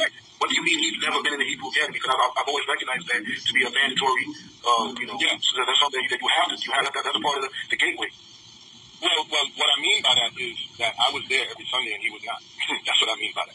When I was in there, Abhor will tell you too. And Abhor, you remember the time when that same Negro implemented that we all had to take tests in order to prove our names? You remember that, Abhor? Yeah, I did. Hello? Yeah. He heard me, right? No, that nigga ain't take the test. But he made sure that we all had to take that test. He was a part of the so-called junior council back then. But he was never graduated, never participated. So you're saying that he was part of the junior council? He was a part of the junior council without graduating from the Hebrew Academy? Exactly. No, he never graduated the Hebrew Academy. He was a part of the junior council without graduating the Hebrew Academy. Okay, while the rest of it, he taught classes in the Hebrew Academy. He did that. Which he's very charismatic, so I don't know if that's what qualifies him to teach his charisma. But most likely, to this day, because to this day he still can't really break down the scriptures. I don't care what the hell y'all run back and tell him. He can't break down the scriptures because the nigga don't know. He know the scriptures and he know how to manipulate them, but he can't tell the truth. He can't tell the truth on the scriptures because everything that he breaks down is based on a lie. It's based on a lie. So how you gonna break down the scriptures if your whole doctrine is based on a lie? But anyway, so the element of that money crept in, and that's what caused the split. Now, everyone might have heard about the so-called split when Masha split off from R.A.M, and that was all about money, man. That wasn't about it. There was nothing spiritual about that. There was no spiritual disagreement about that. It's not like in the Bible where Peter and Paul disagreed about circumcision. It wasn't nothing like that. It was all about splitting up the money. They didn't want to share the money that was coming in because the tithes doctrine came in, and money started flowing in because you had a few thousand brothers. You had camps that started in San Antonio, Texas, camps that started in California, camps that was set up in Philly. We were there. Me and Paul was there before Philly even was set up. Yeah. I was. Yeah, before Philadelphia got set up, and so and then Baltimore eventually got set up. So a lot of money coming in. You understand? So these guys didn't want to split it. Lahab and them. Lahab didn't want to split the money. So Ariella didn't want to split the money. They couldn't come to an agreement. So that's when they decided to each man go off and break off into their own so-called franchise, or so-called split. They franchised it. And that's where Johanna comes in. See, Johanna comes in there now because what did Johanna do? Keep the original name of the church and started his own thing. And then I would let Abhor go in on this. Abhor, doesn't Johanna claim that it was handed down to him by somebody? Yeah, he did. He claimed that it was handed down to him, but it was not. No, Yaquab, Ariel, none of these guys handed down nothing to Johanna, Tahar, Nate. These guys break off and left and started their own thing. That's what they did. Yeah. You know what? Yeah. Nothing was handed down. And let me talk about the name change. The name change. First, it was ISUPK, right? Israelite School of Universal Practical Knowledge. That was chartered under Yaquab and R.A.M in the beginning. That name, and I know this personally because at the time, my ex-wife now, she was an accountant, and she was able to look at the books in the church, and she let me know, listen, they're cooking the books, okay? They got 2 sets of books, all right? Yeah, they did. They had 2 sets of books, okay? So what happened was they got into some IRS trouble, okay? So that's when Jermaine came in and started his influence and started his takeover, which was a coup d'etat, and they changed the name to Israelite Church of God in Jesus Christ. But Yohana kept the original name. I'm getting an echo. I know. Yeah, I'm trying to figure out right now. What's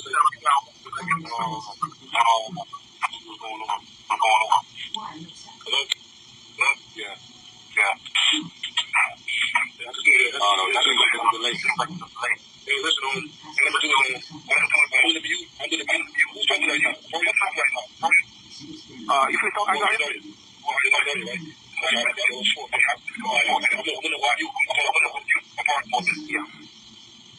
Okay. All right. Yeah. Now you muted. You mute me and you have it. Mute me and you have it. Okay. Oh, we're getting an echo. In your face. We're online. You're listening to the light. And now, the moment you've all been waiting. It's not let me, Hey, hello? Yeah. Yeah, bro. Hello? Yeah. All right, listen, yeah. Hello? Hey, all right, sorry. Yeah, I'm here. All right, speak, man. Speak.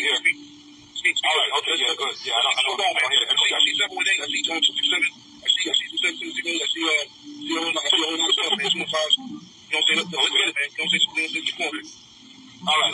So, I think I left off on the name change. Yeah, so the name change, Yohana kept the original name, but Talidaki had the name change to Israelite Church of God in Jesus Christ. But that was nothing spiritual about that. It was all for tax purposes and to get out of some tax problems that the church was having.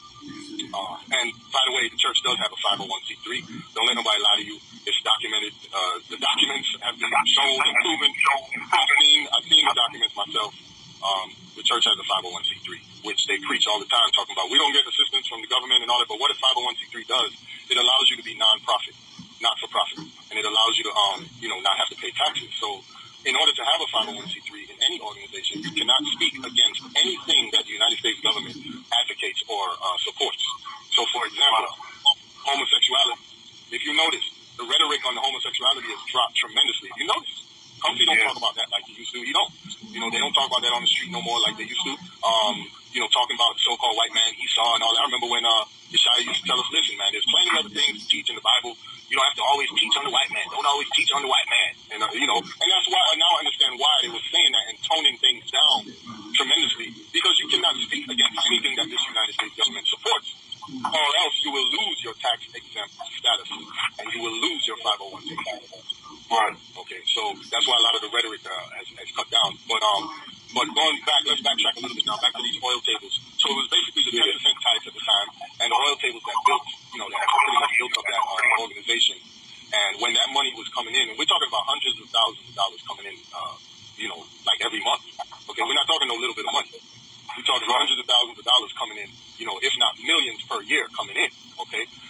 And these guys could just not agree on how to split it and whose fair share was what or whatever.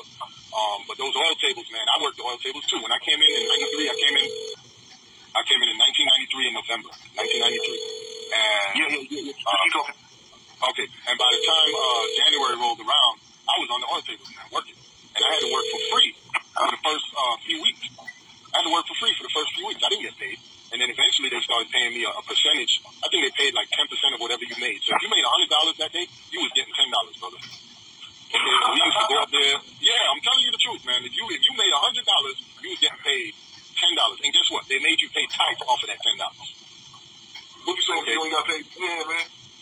Yeah. Now, and we used to hustle, man. We used to make some money, man. Sometimes we would make $100, $500 a day. You know what I mean? Whatever we made, you had to get that in, and you got 10% of that. So if you only made $40 because it was snowing like hell, and rain and cold as hell, and you went out anyway because it was mandatory, guess what? You was going to get paid $4 that day.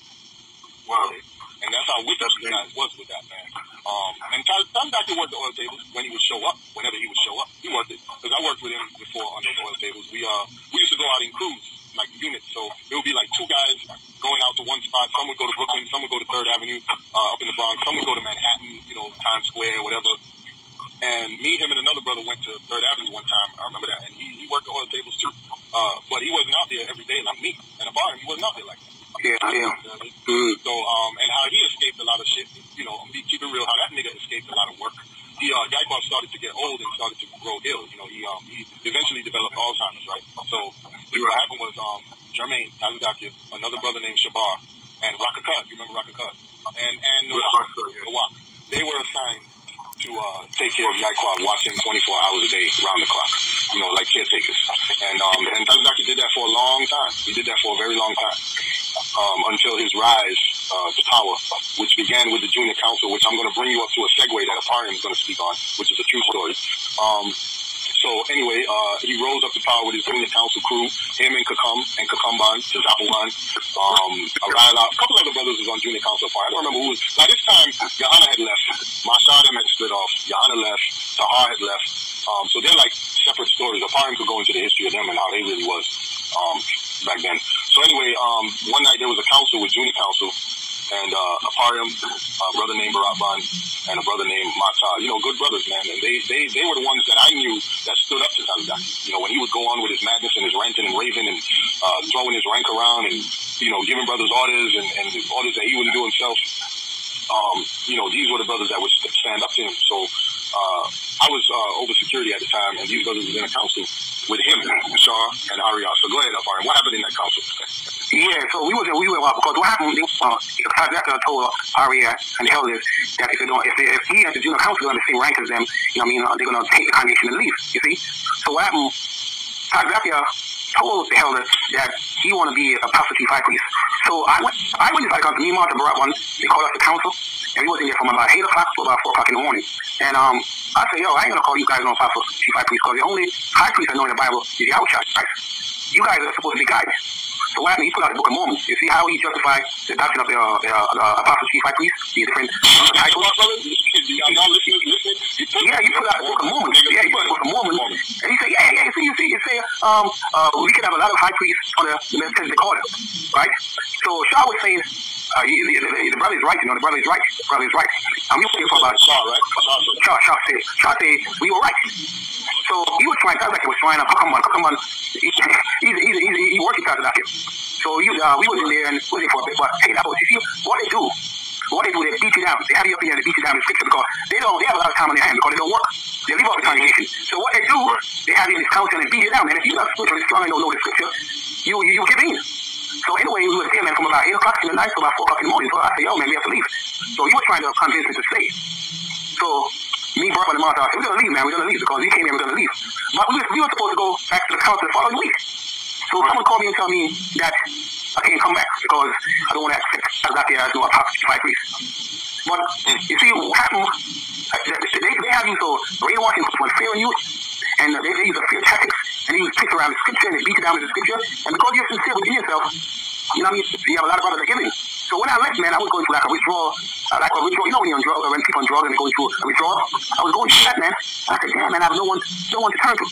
No one to turn to. And, I pray to the Most High, man. I pray to the Most High, and I went inside the scripture, started studying the scripture. And one thing I have to tell brothers and sisters, man, the Bible warns you, right through the Bible warns you, don't let no man deceive you. I come to the realization through my experience when I studying the scripture that you have to ask the Most High to forgive you to allow men to deceive you, man. Because you can be deceived for a certain time. Anyone is open to the deception. And you can be deceived for a certain amount of time. But when you realize that deception, they're deceiving you, you're supposed to back out of it and ask the Most High. Because you see, a lot of brothers in self-denial. They try to blame this person. But you have to blame yourself because they didn't put the gun to your head and tell you to come here. I was watching on one of the video. I think you put a video up there where Tazadakia was interviewing a brother, and he was saying, I didn't put no gun to your head. You come on your home. So that's not my responsibility. So he's right.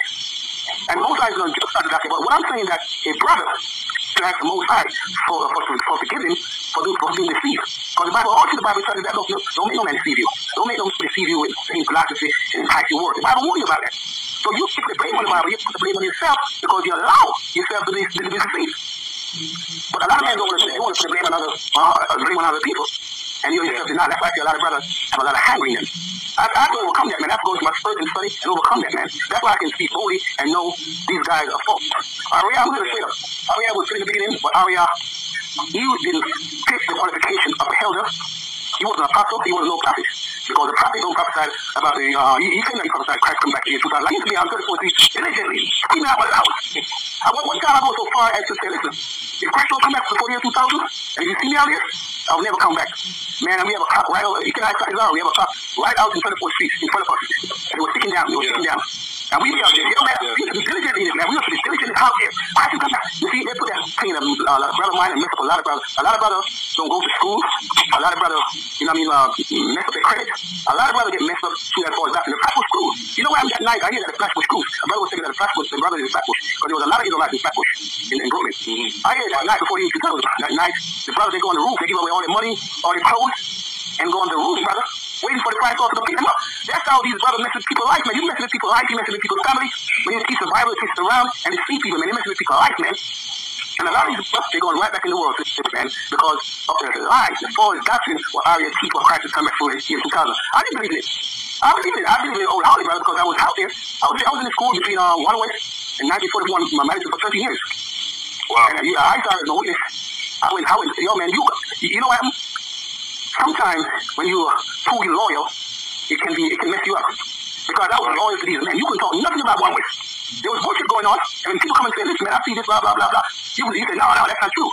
Because you're loyal to these brothers. You wasn't loyal to Christ, you were loyal to these men. I mean, never say, that's wrong, you're not supposed to be loyal to Christ. Not to these men. If I could piggyback on what you're saying now, yeah, you were talking let me focus on R.A.M. now, because R.A.M. taught all these dudes, okay? He taught us too, you know, to a certain extent. He taught us for years. He was a main teacher. And let me go down the list. He taught all them so-called elders, Lahab, Kazak, Yeshaya, Yohana, Tahar, Tazadakia, okay, all these guys R.A.M. taught. So these guys are basing their teachings off of what R.A.M. has taught them. Okay, if you look at Tahar's loyalty, Tahar is still loyal to R.A.M. They still got love. Yeah, they don't got love the other day. On the video the other day. Yeah, they got love for him, and they have a lot of respect for him, and which on the surface, let me go deep with this now. On the surface, you would think that, you know what, he's an elder, he deserves that respect, and he deserves to be honored, double honor. It was like I saw an angel from heaven. No, that's not an angel from heaven, because R.A.M. is wrong. Let's look at the pattern now. First, R.A.M. used to teach about Abhor business.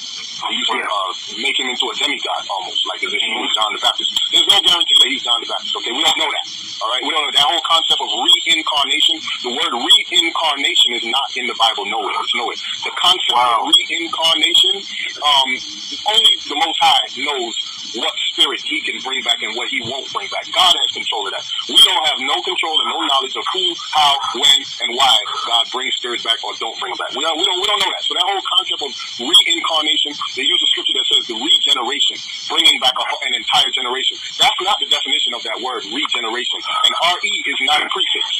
Okay, I want everybody to understand this that's listening. The word regeneration means a reinstatement or renewing. Okay, and Christ was talking about the renewing of and the reinstatement of Israel and the kingdom. That's what he was talking about. He wasn't talking about reincarnating a whole generation and bringing them back. That's a wrong teaching. That's number one. Wrong teaching of R.A.M. Another wrong teaching, the year 2000.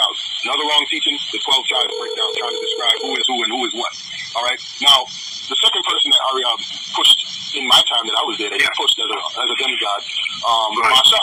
He made us all stand up and hold up our hands and swear and say, we all pledge allegiance to the King of Israel. That right there was madness, total madness. Okay, and you were there. You were there. I know you. You saying you were there. I was there. I had to hold up. I thought that. Listen, I was so loyal. Like the brother Far mentioned, loyalty. I was so loyal to that I said, man, I don't want to get put out of this. I'm gonna stand up. All right, King. Okay, all right, I'll deal with that. And so the concept of reincarnation was put on this man, Masha Harvey. What's the name of him? Harvey Harris. What's his name? Harvey. Something. Anyway, I forgot his English. Who's that? Harvey Harris? Yeah, Harvey Harris. Yeah, Harvey Harris. Yeah, Harvey Harris. Yeah, Harvey Harris. Well, he got caught up into it. He got caught up into it.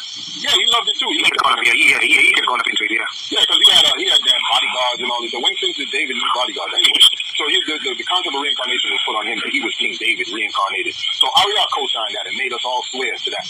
Okay. Now when that split happened and Masha left because of money again, that king concept was gone. That was out the window.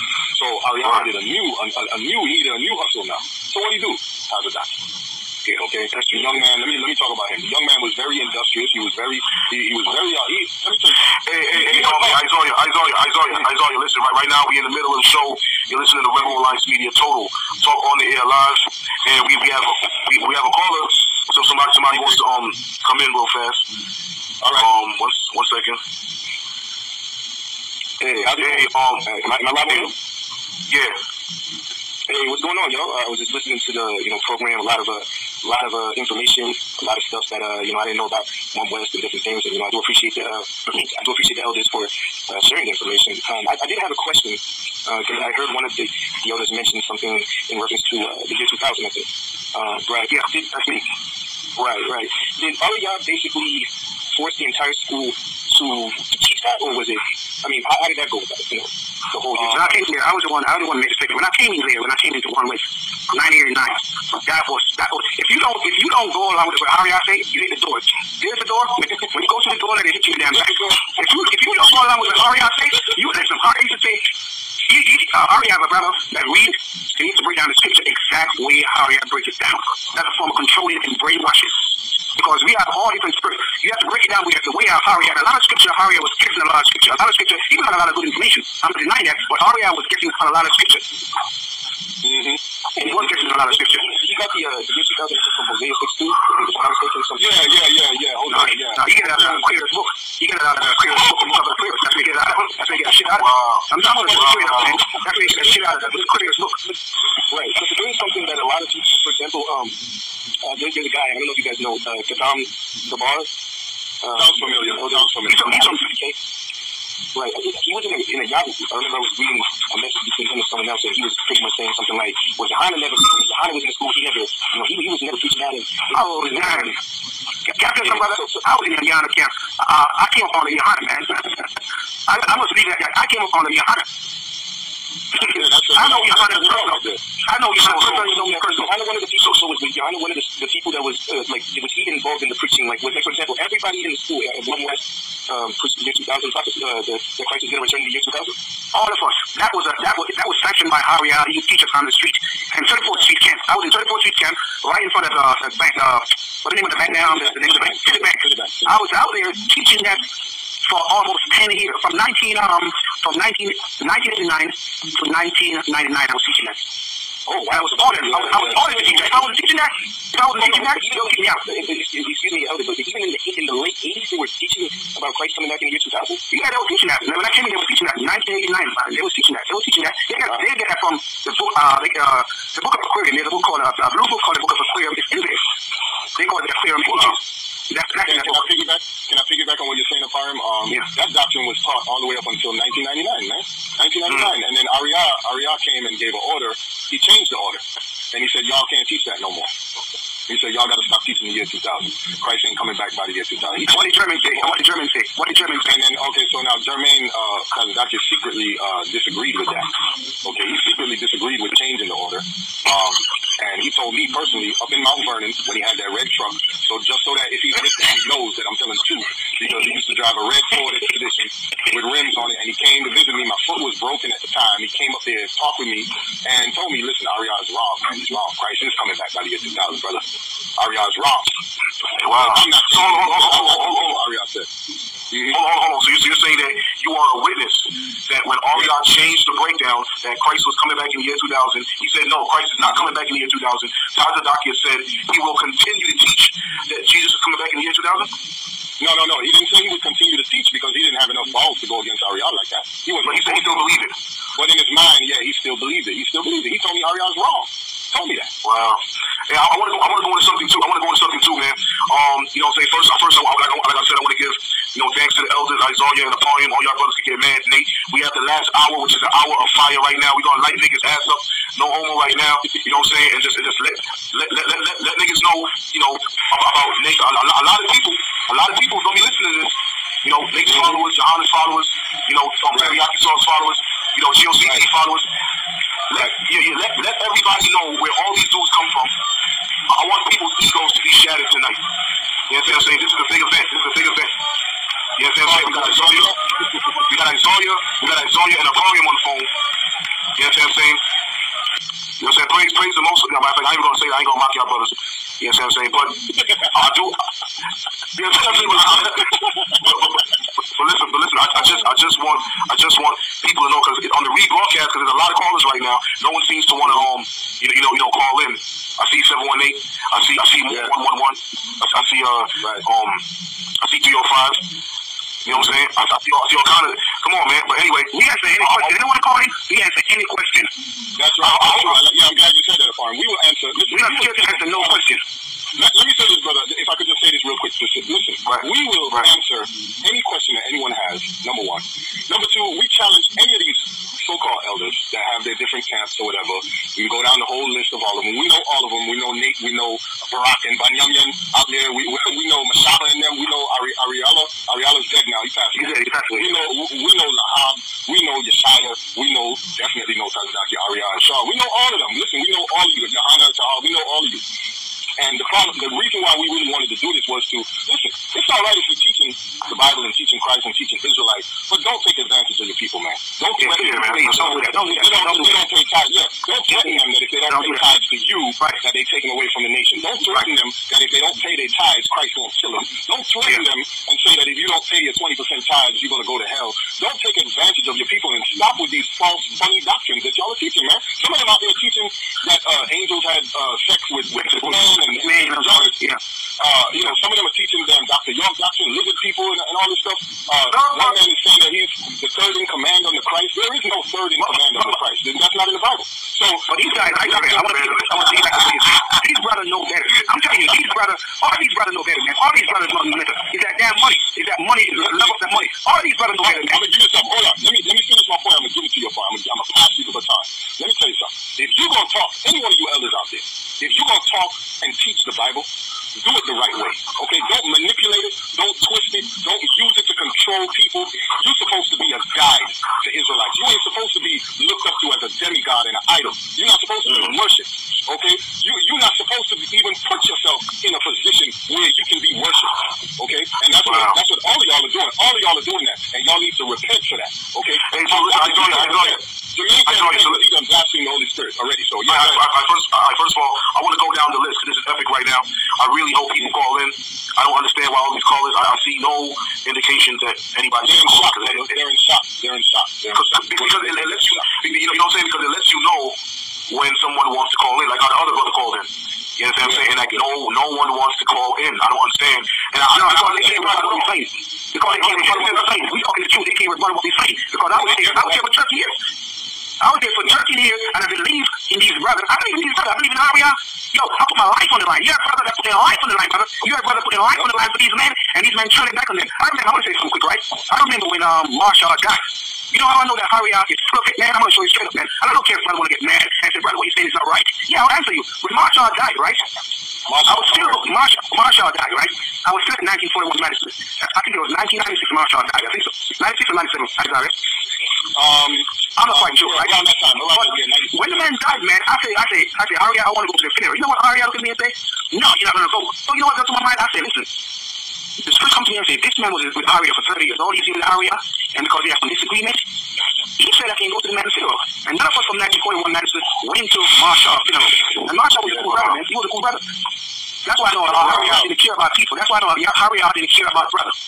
That's why I know this. Apart, we worked in one of Marshall's business together. We was working together. We were process servers, man. Process servers, yeah. We helped start that business, man. And you had a family brother that was over it.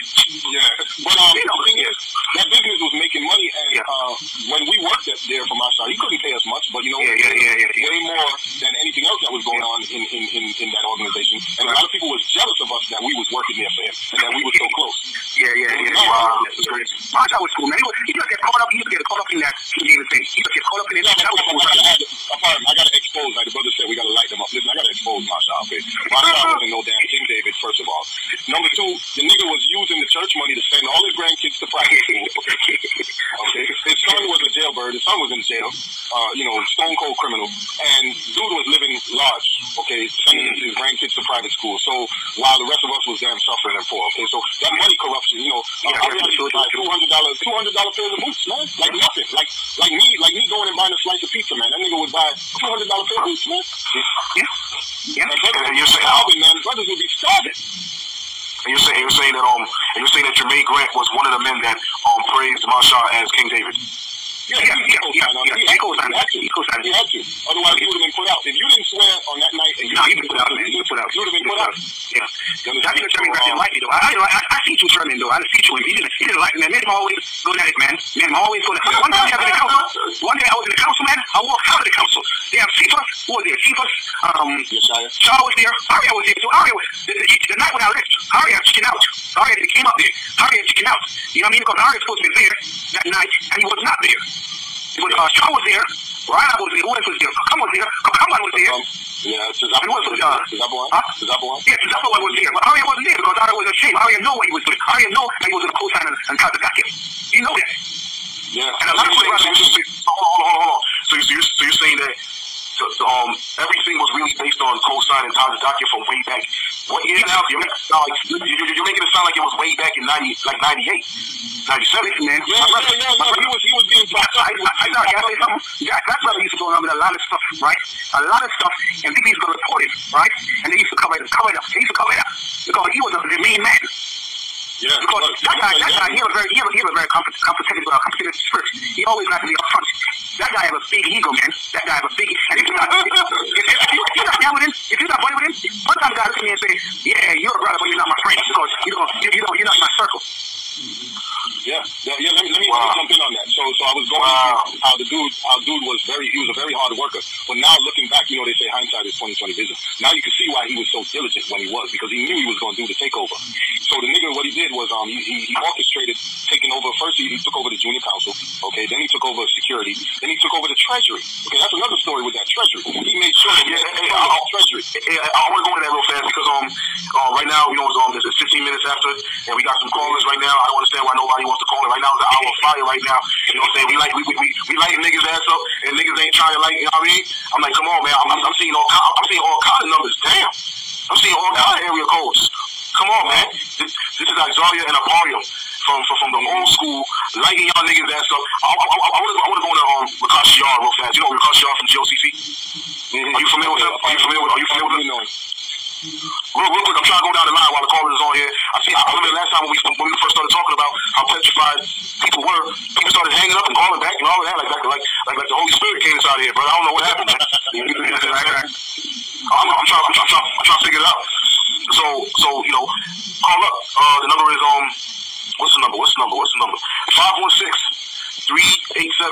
516-387-1846.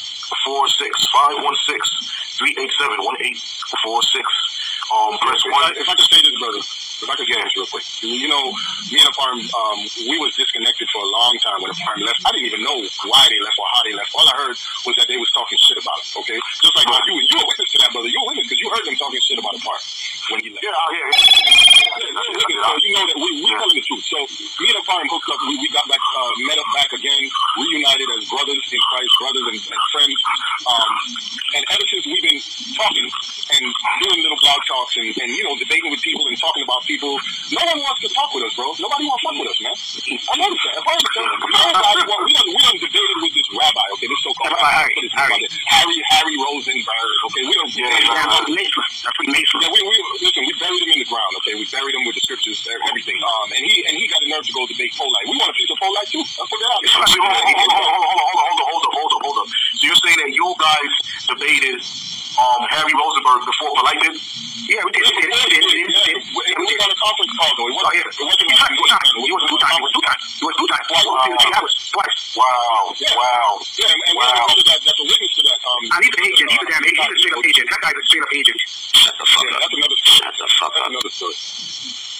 That is crazy. That is crazy. That's your effect. That's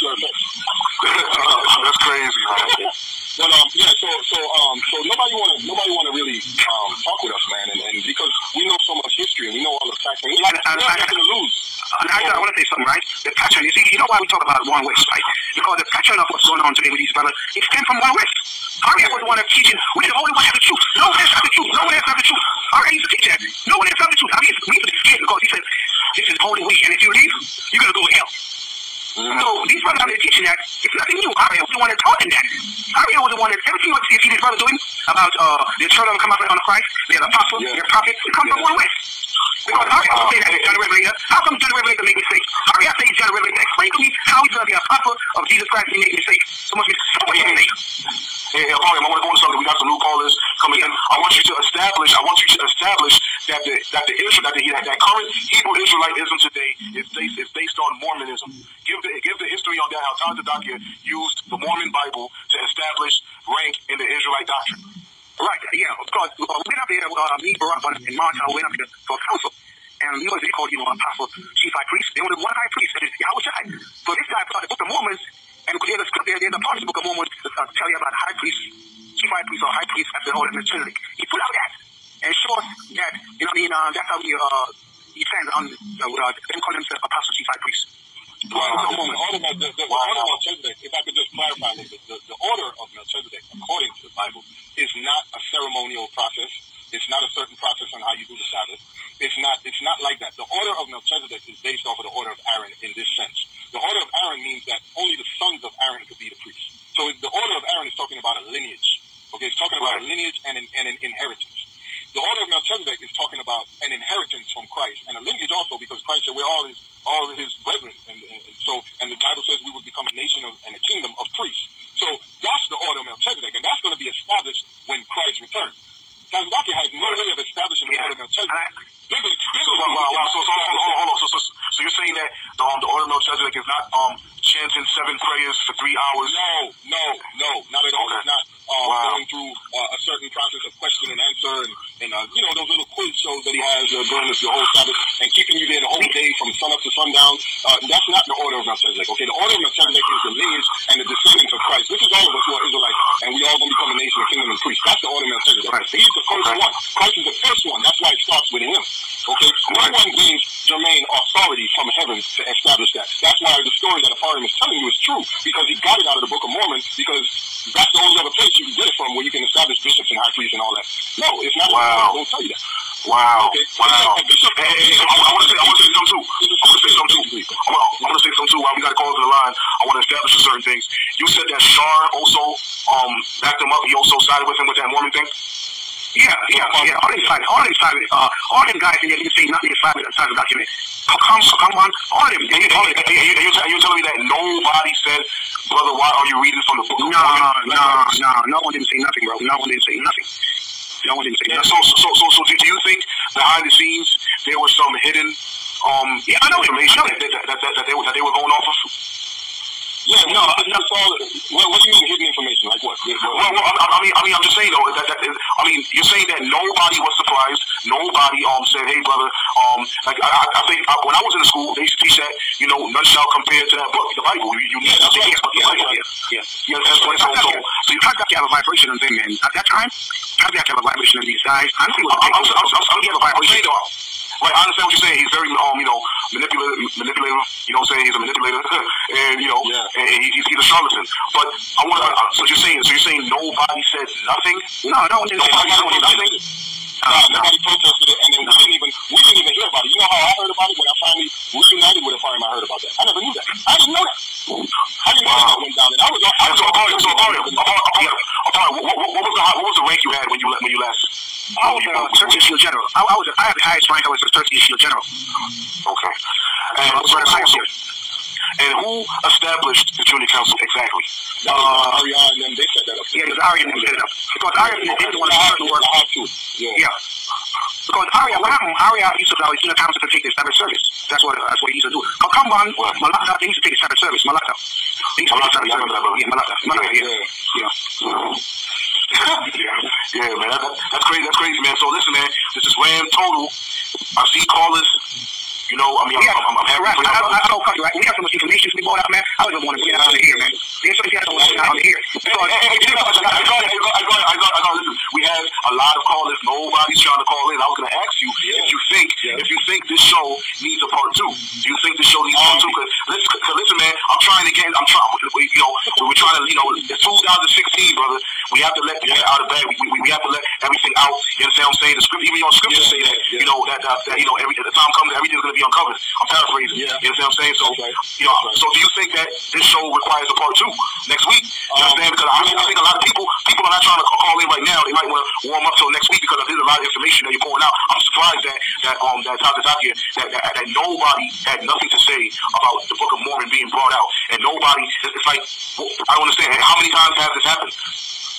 I only know of that one time. Only that one time he brought out that night. I hear that he was going around with a lot of books called Operations. For 1 year he was going around with a lot of books. He called it Operation something. But what he did, right? It was a different. Tazaki ain't got like I was talking to a brother. He said Tazaki ain't got the brain power to do what he did. Someone taught him. Someone is behind him. Trust me, someone is behind it. Trust me. You know what I mean? Because he couldn't deceive me. Trust me, he couldn't deceive me, and he know that. That's why he has to get rid of certain brothers because he knows certain brothers see through his bullshit. He's a bullshitter. Certain brothers see through his bullshit, right? And yeah, brother, like come allow this man to deceive him. It's crazy, man. I want to talk about that's crazy bullshit. I want to talk about some of his bullshit, okay? I once had signed a contract with that bullshit record label that he got, okay? Black Icon Entertainment. Okay, that ain't nothing but a shell. It's a shell company, okay? They have whatever records that they have put out or CDs that they have put out. They were only sold at Passover, okay? Right. And it was all about making money. And those brothers, those artists, some of those brothers are very talented, man. But they're so loyal to this guy, and they swear that this guy's gonna put them out and give them videos and give them a record deal and all that, which is a lie. He's not gonna do that. He's never gonna do that.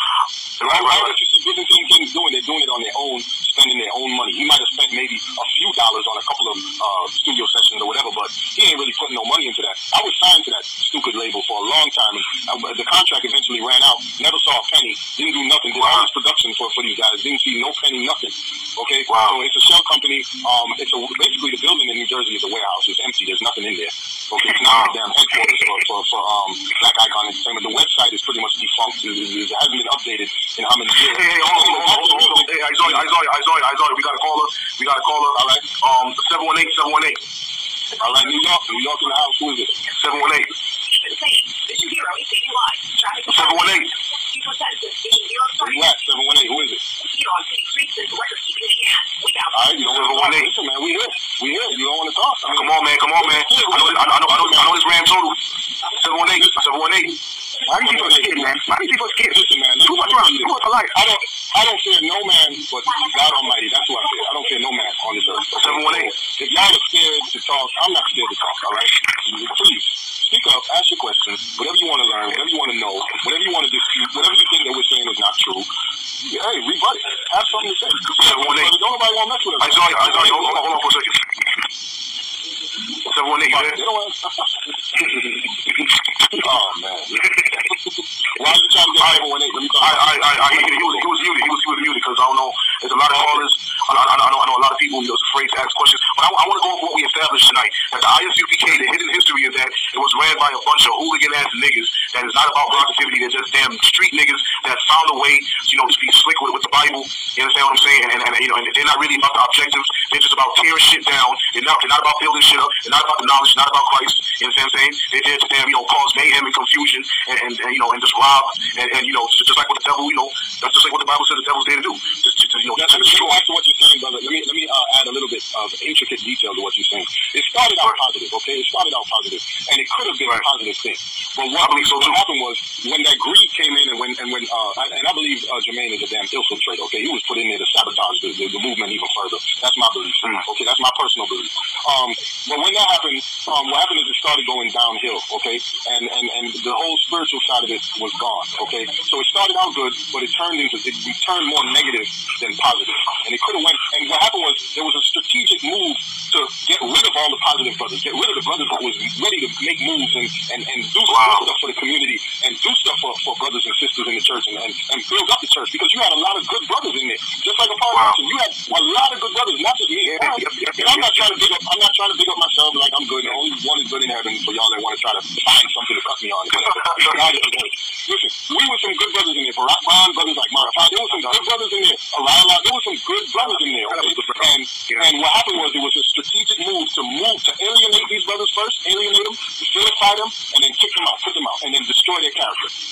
And it's made us the pattern of what Jermaine does now. Whenever he be putting people out left and right in his organization. And what he does is put you out. If he put you out forever, he vilify you. I've seen him do it to you guys, Ram. I've seen him do it to you. I've seen him do it to the other brother, KLC. I've seen him do it. And listen, wasn't nothing wrong with y'all brothers, okay? But it was all part of the indoctrination of, oh, well, if you go against this, then you're Antichrist. And when the Antichrist was sitting in front of you the whole time, that nigga's a Antichrist. He's an Antichrist. And that nigga's a damn devil. That nigga's a damn devil, man. You know what I'm saying? I speak from experience, and you know, I ain't reveal everything. You know what I'm saying? I speak from experience. That nigga, I'm not speaking from a point of view of fear, because there's one brother that can speak for me. His name is R.A.M, also known as the Recognition part of R.A.M. Yeah, he could speak for me when I used to stand up against Isaac. He was there. He used to be right there. Him when I was in council with Cumberland and Kakam and Rahaba and all them brothers. But that nigga Isaac is a damn nigga, and I'm just bugged out about that Mormon thing. You know what I'm saying? I'm just bugged out about it. Yep.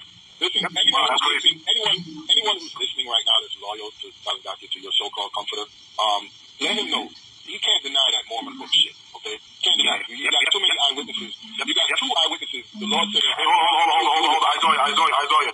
Ram total. We have 530 on the line. All right, 530. Brother B.A. out of Sacramento, California, and I would just like to say I'm new to the Israelite movement. I've been following this for the last 10 years. I've always had a respect for the brothers. But just the info that you brought out tonight, very enlightening. I had no idea that some of the activity that you guys are talking about went down. But one thing that really got my attention is about the Book of Mormon tactics. And so I just want to know the two brothers. I'm sorry I don't know your names, but I want to ask: do you know of any other WesT camps that still use that tactic to this day? Or that was just a one-time thing? No. Like we said earlier, I think that was a one-time thing to prove a point. That to manipulate and use it as a tactic to establish a priesthood, But see, the Bible tells you there is no more priesthood. Okay, the order of Aaron is gone.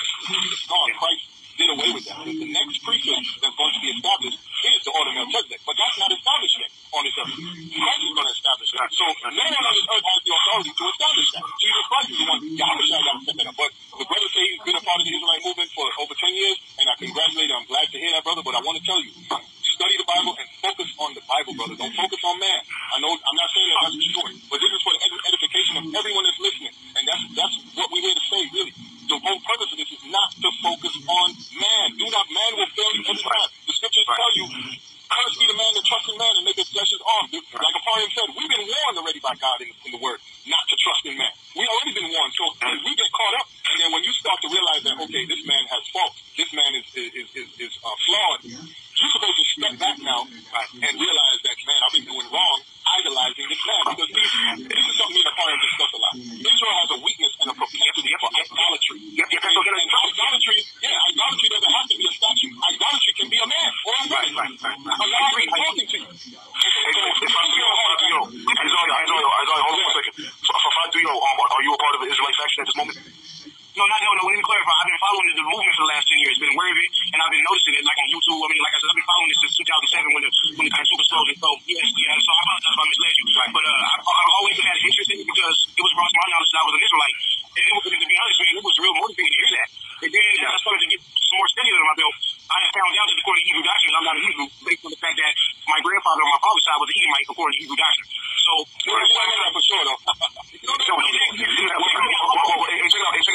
Check it out. We're going to save that for another show. Brother say, keep in contact with us. You know what I'm saying? We got like, we got folks last week, Brother Marching? Yeah. Yeah, this is the VA. That's what we last week. Oh, hey, what's up, man?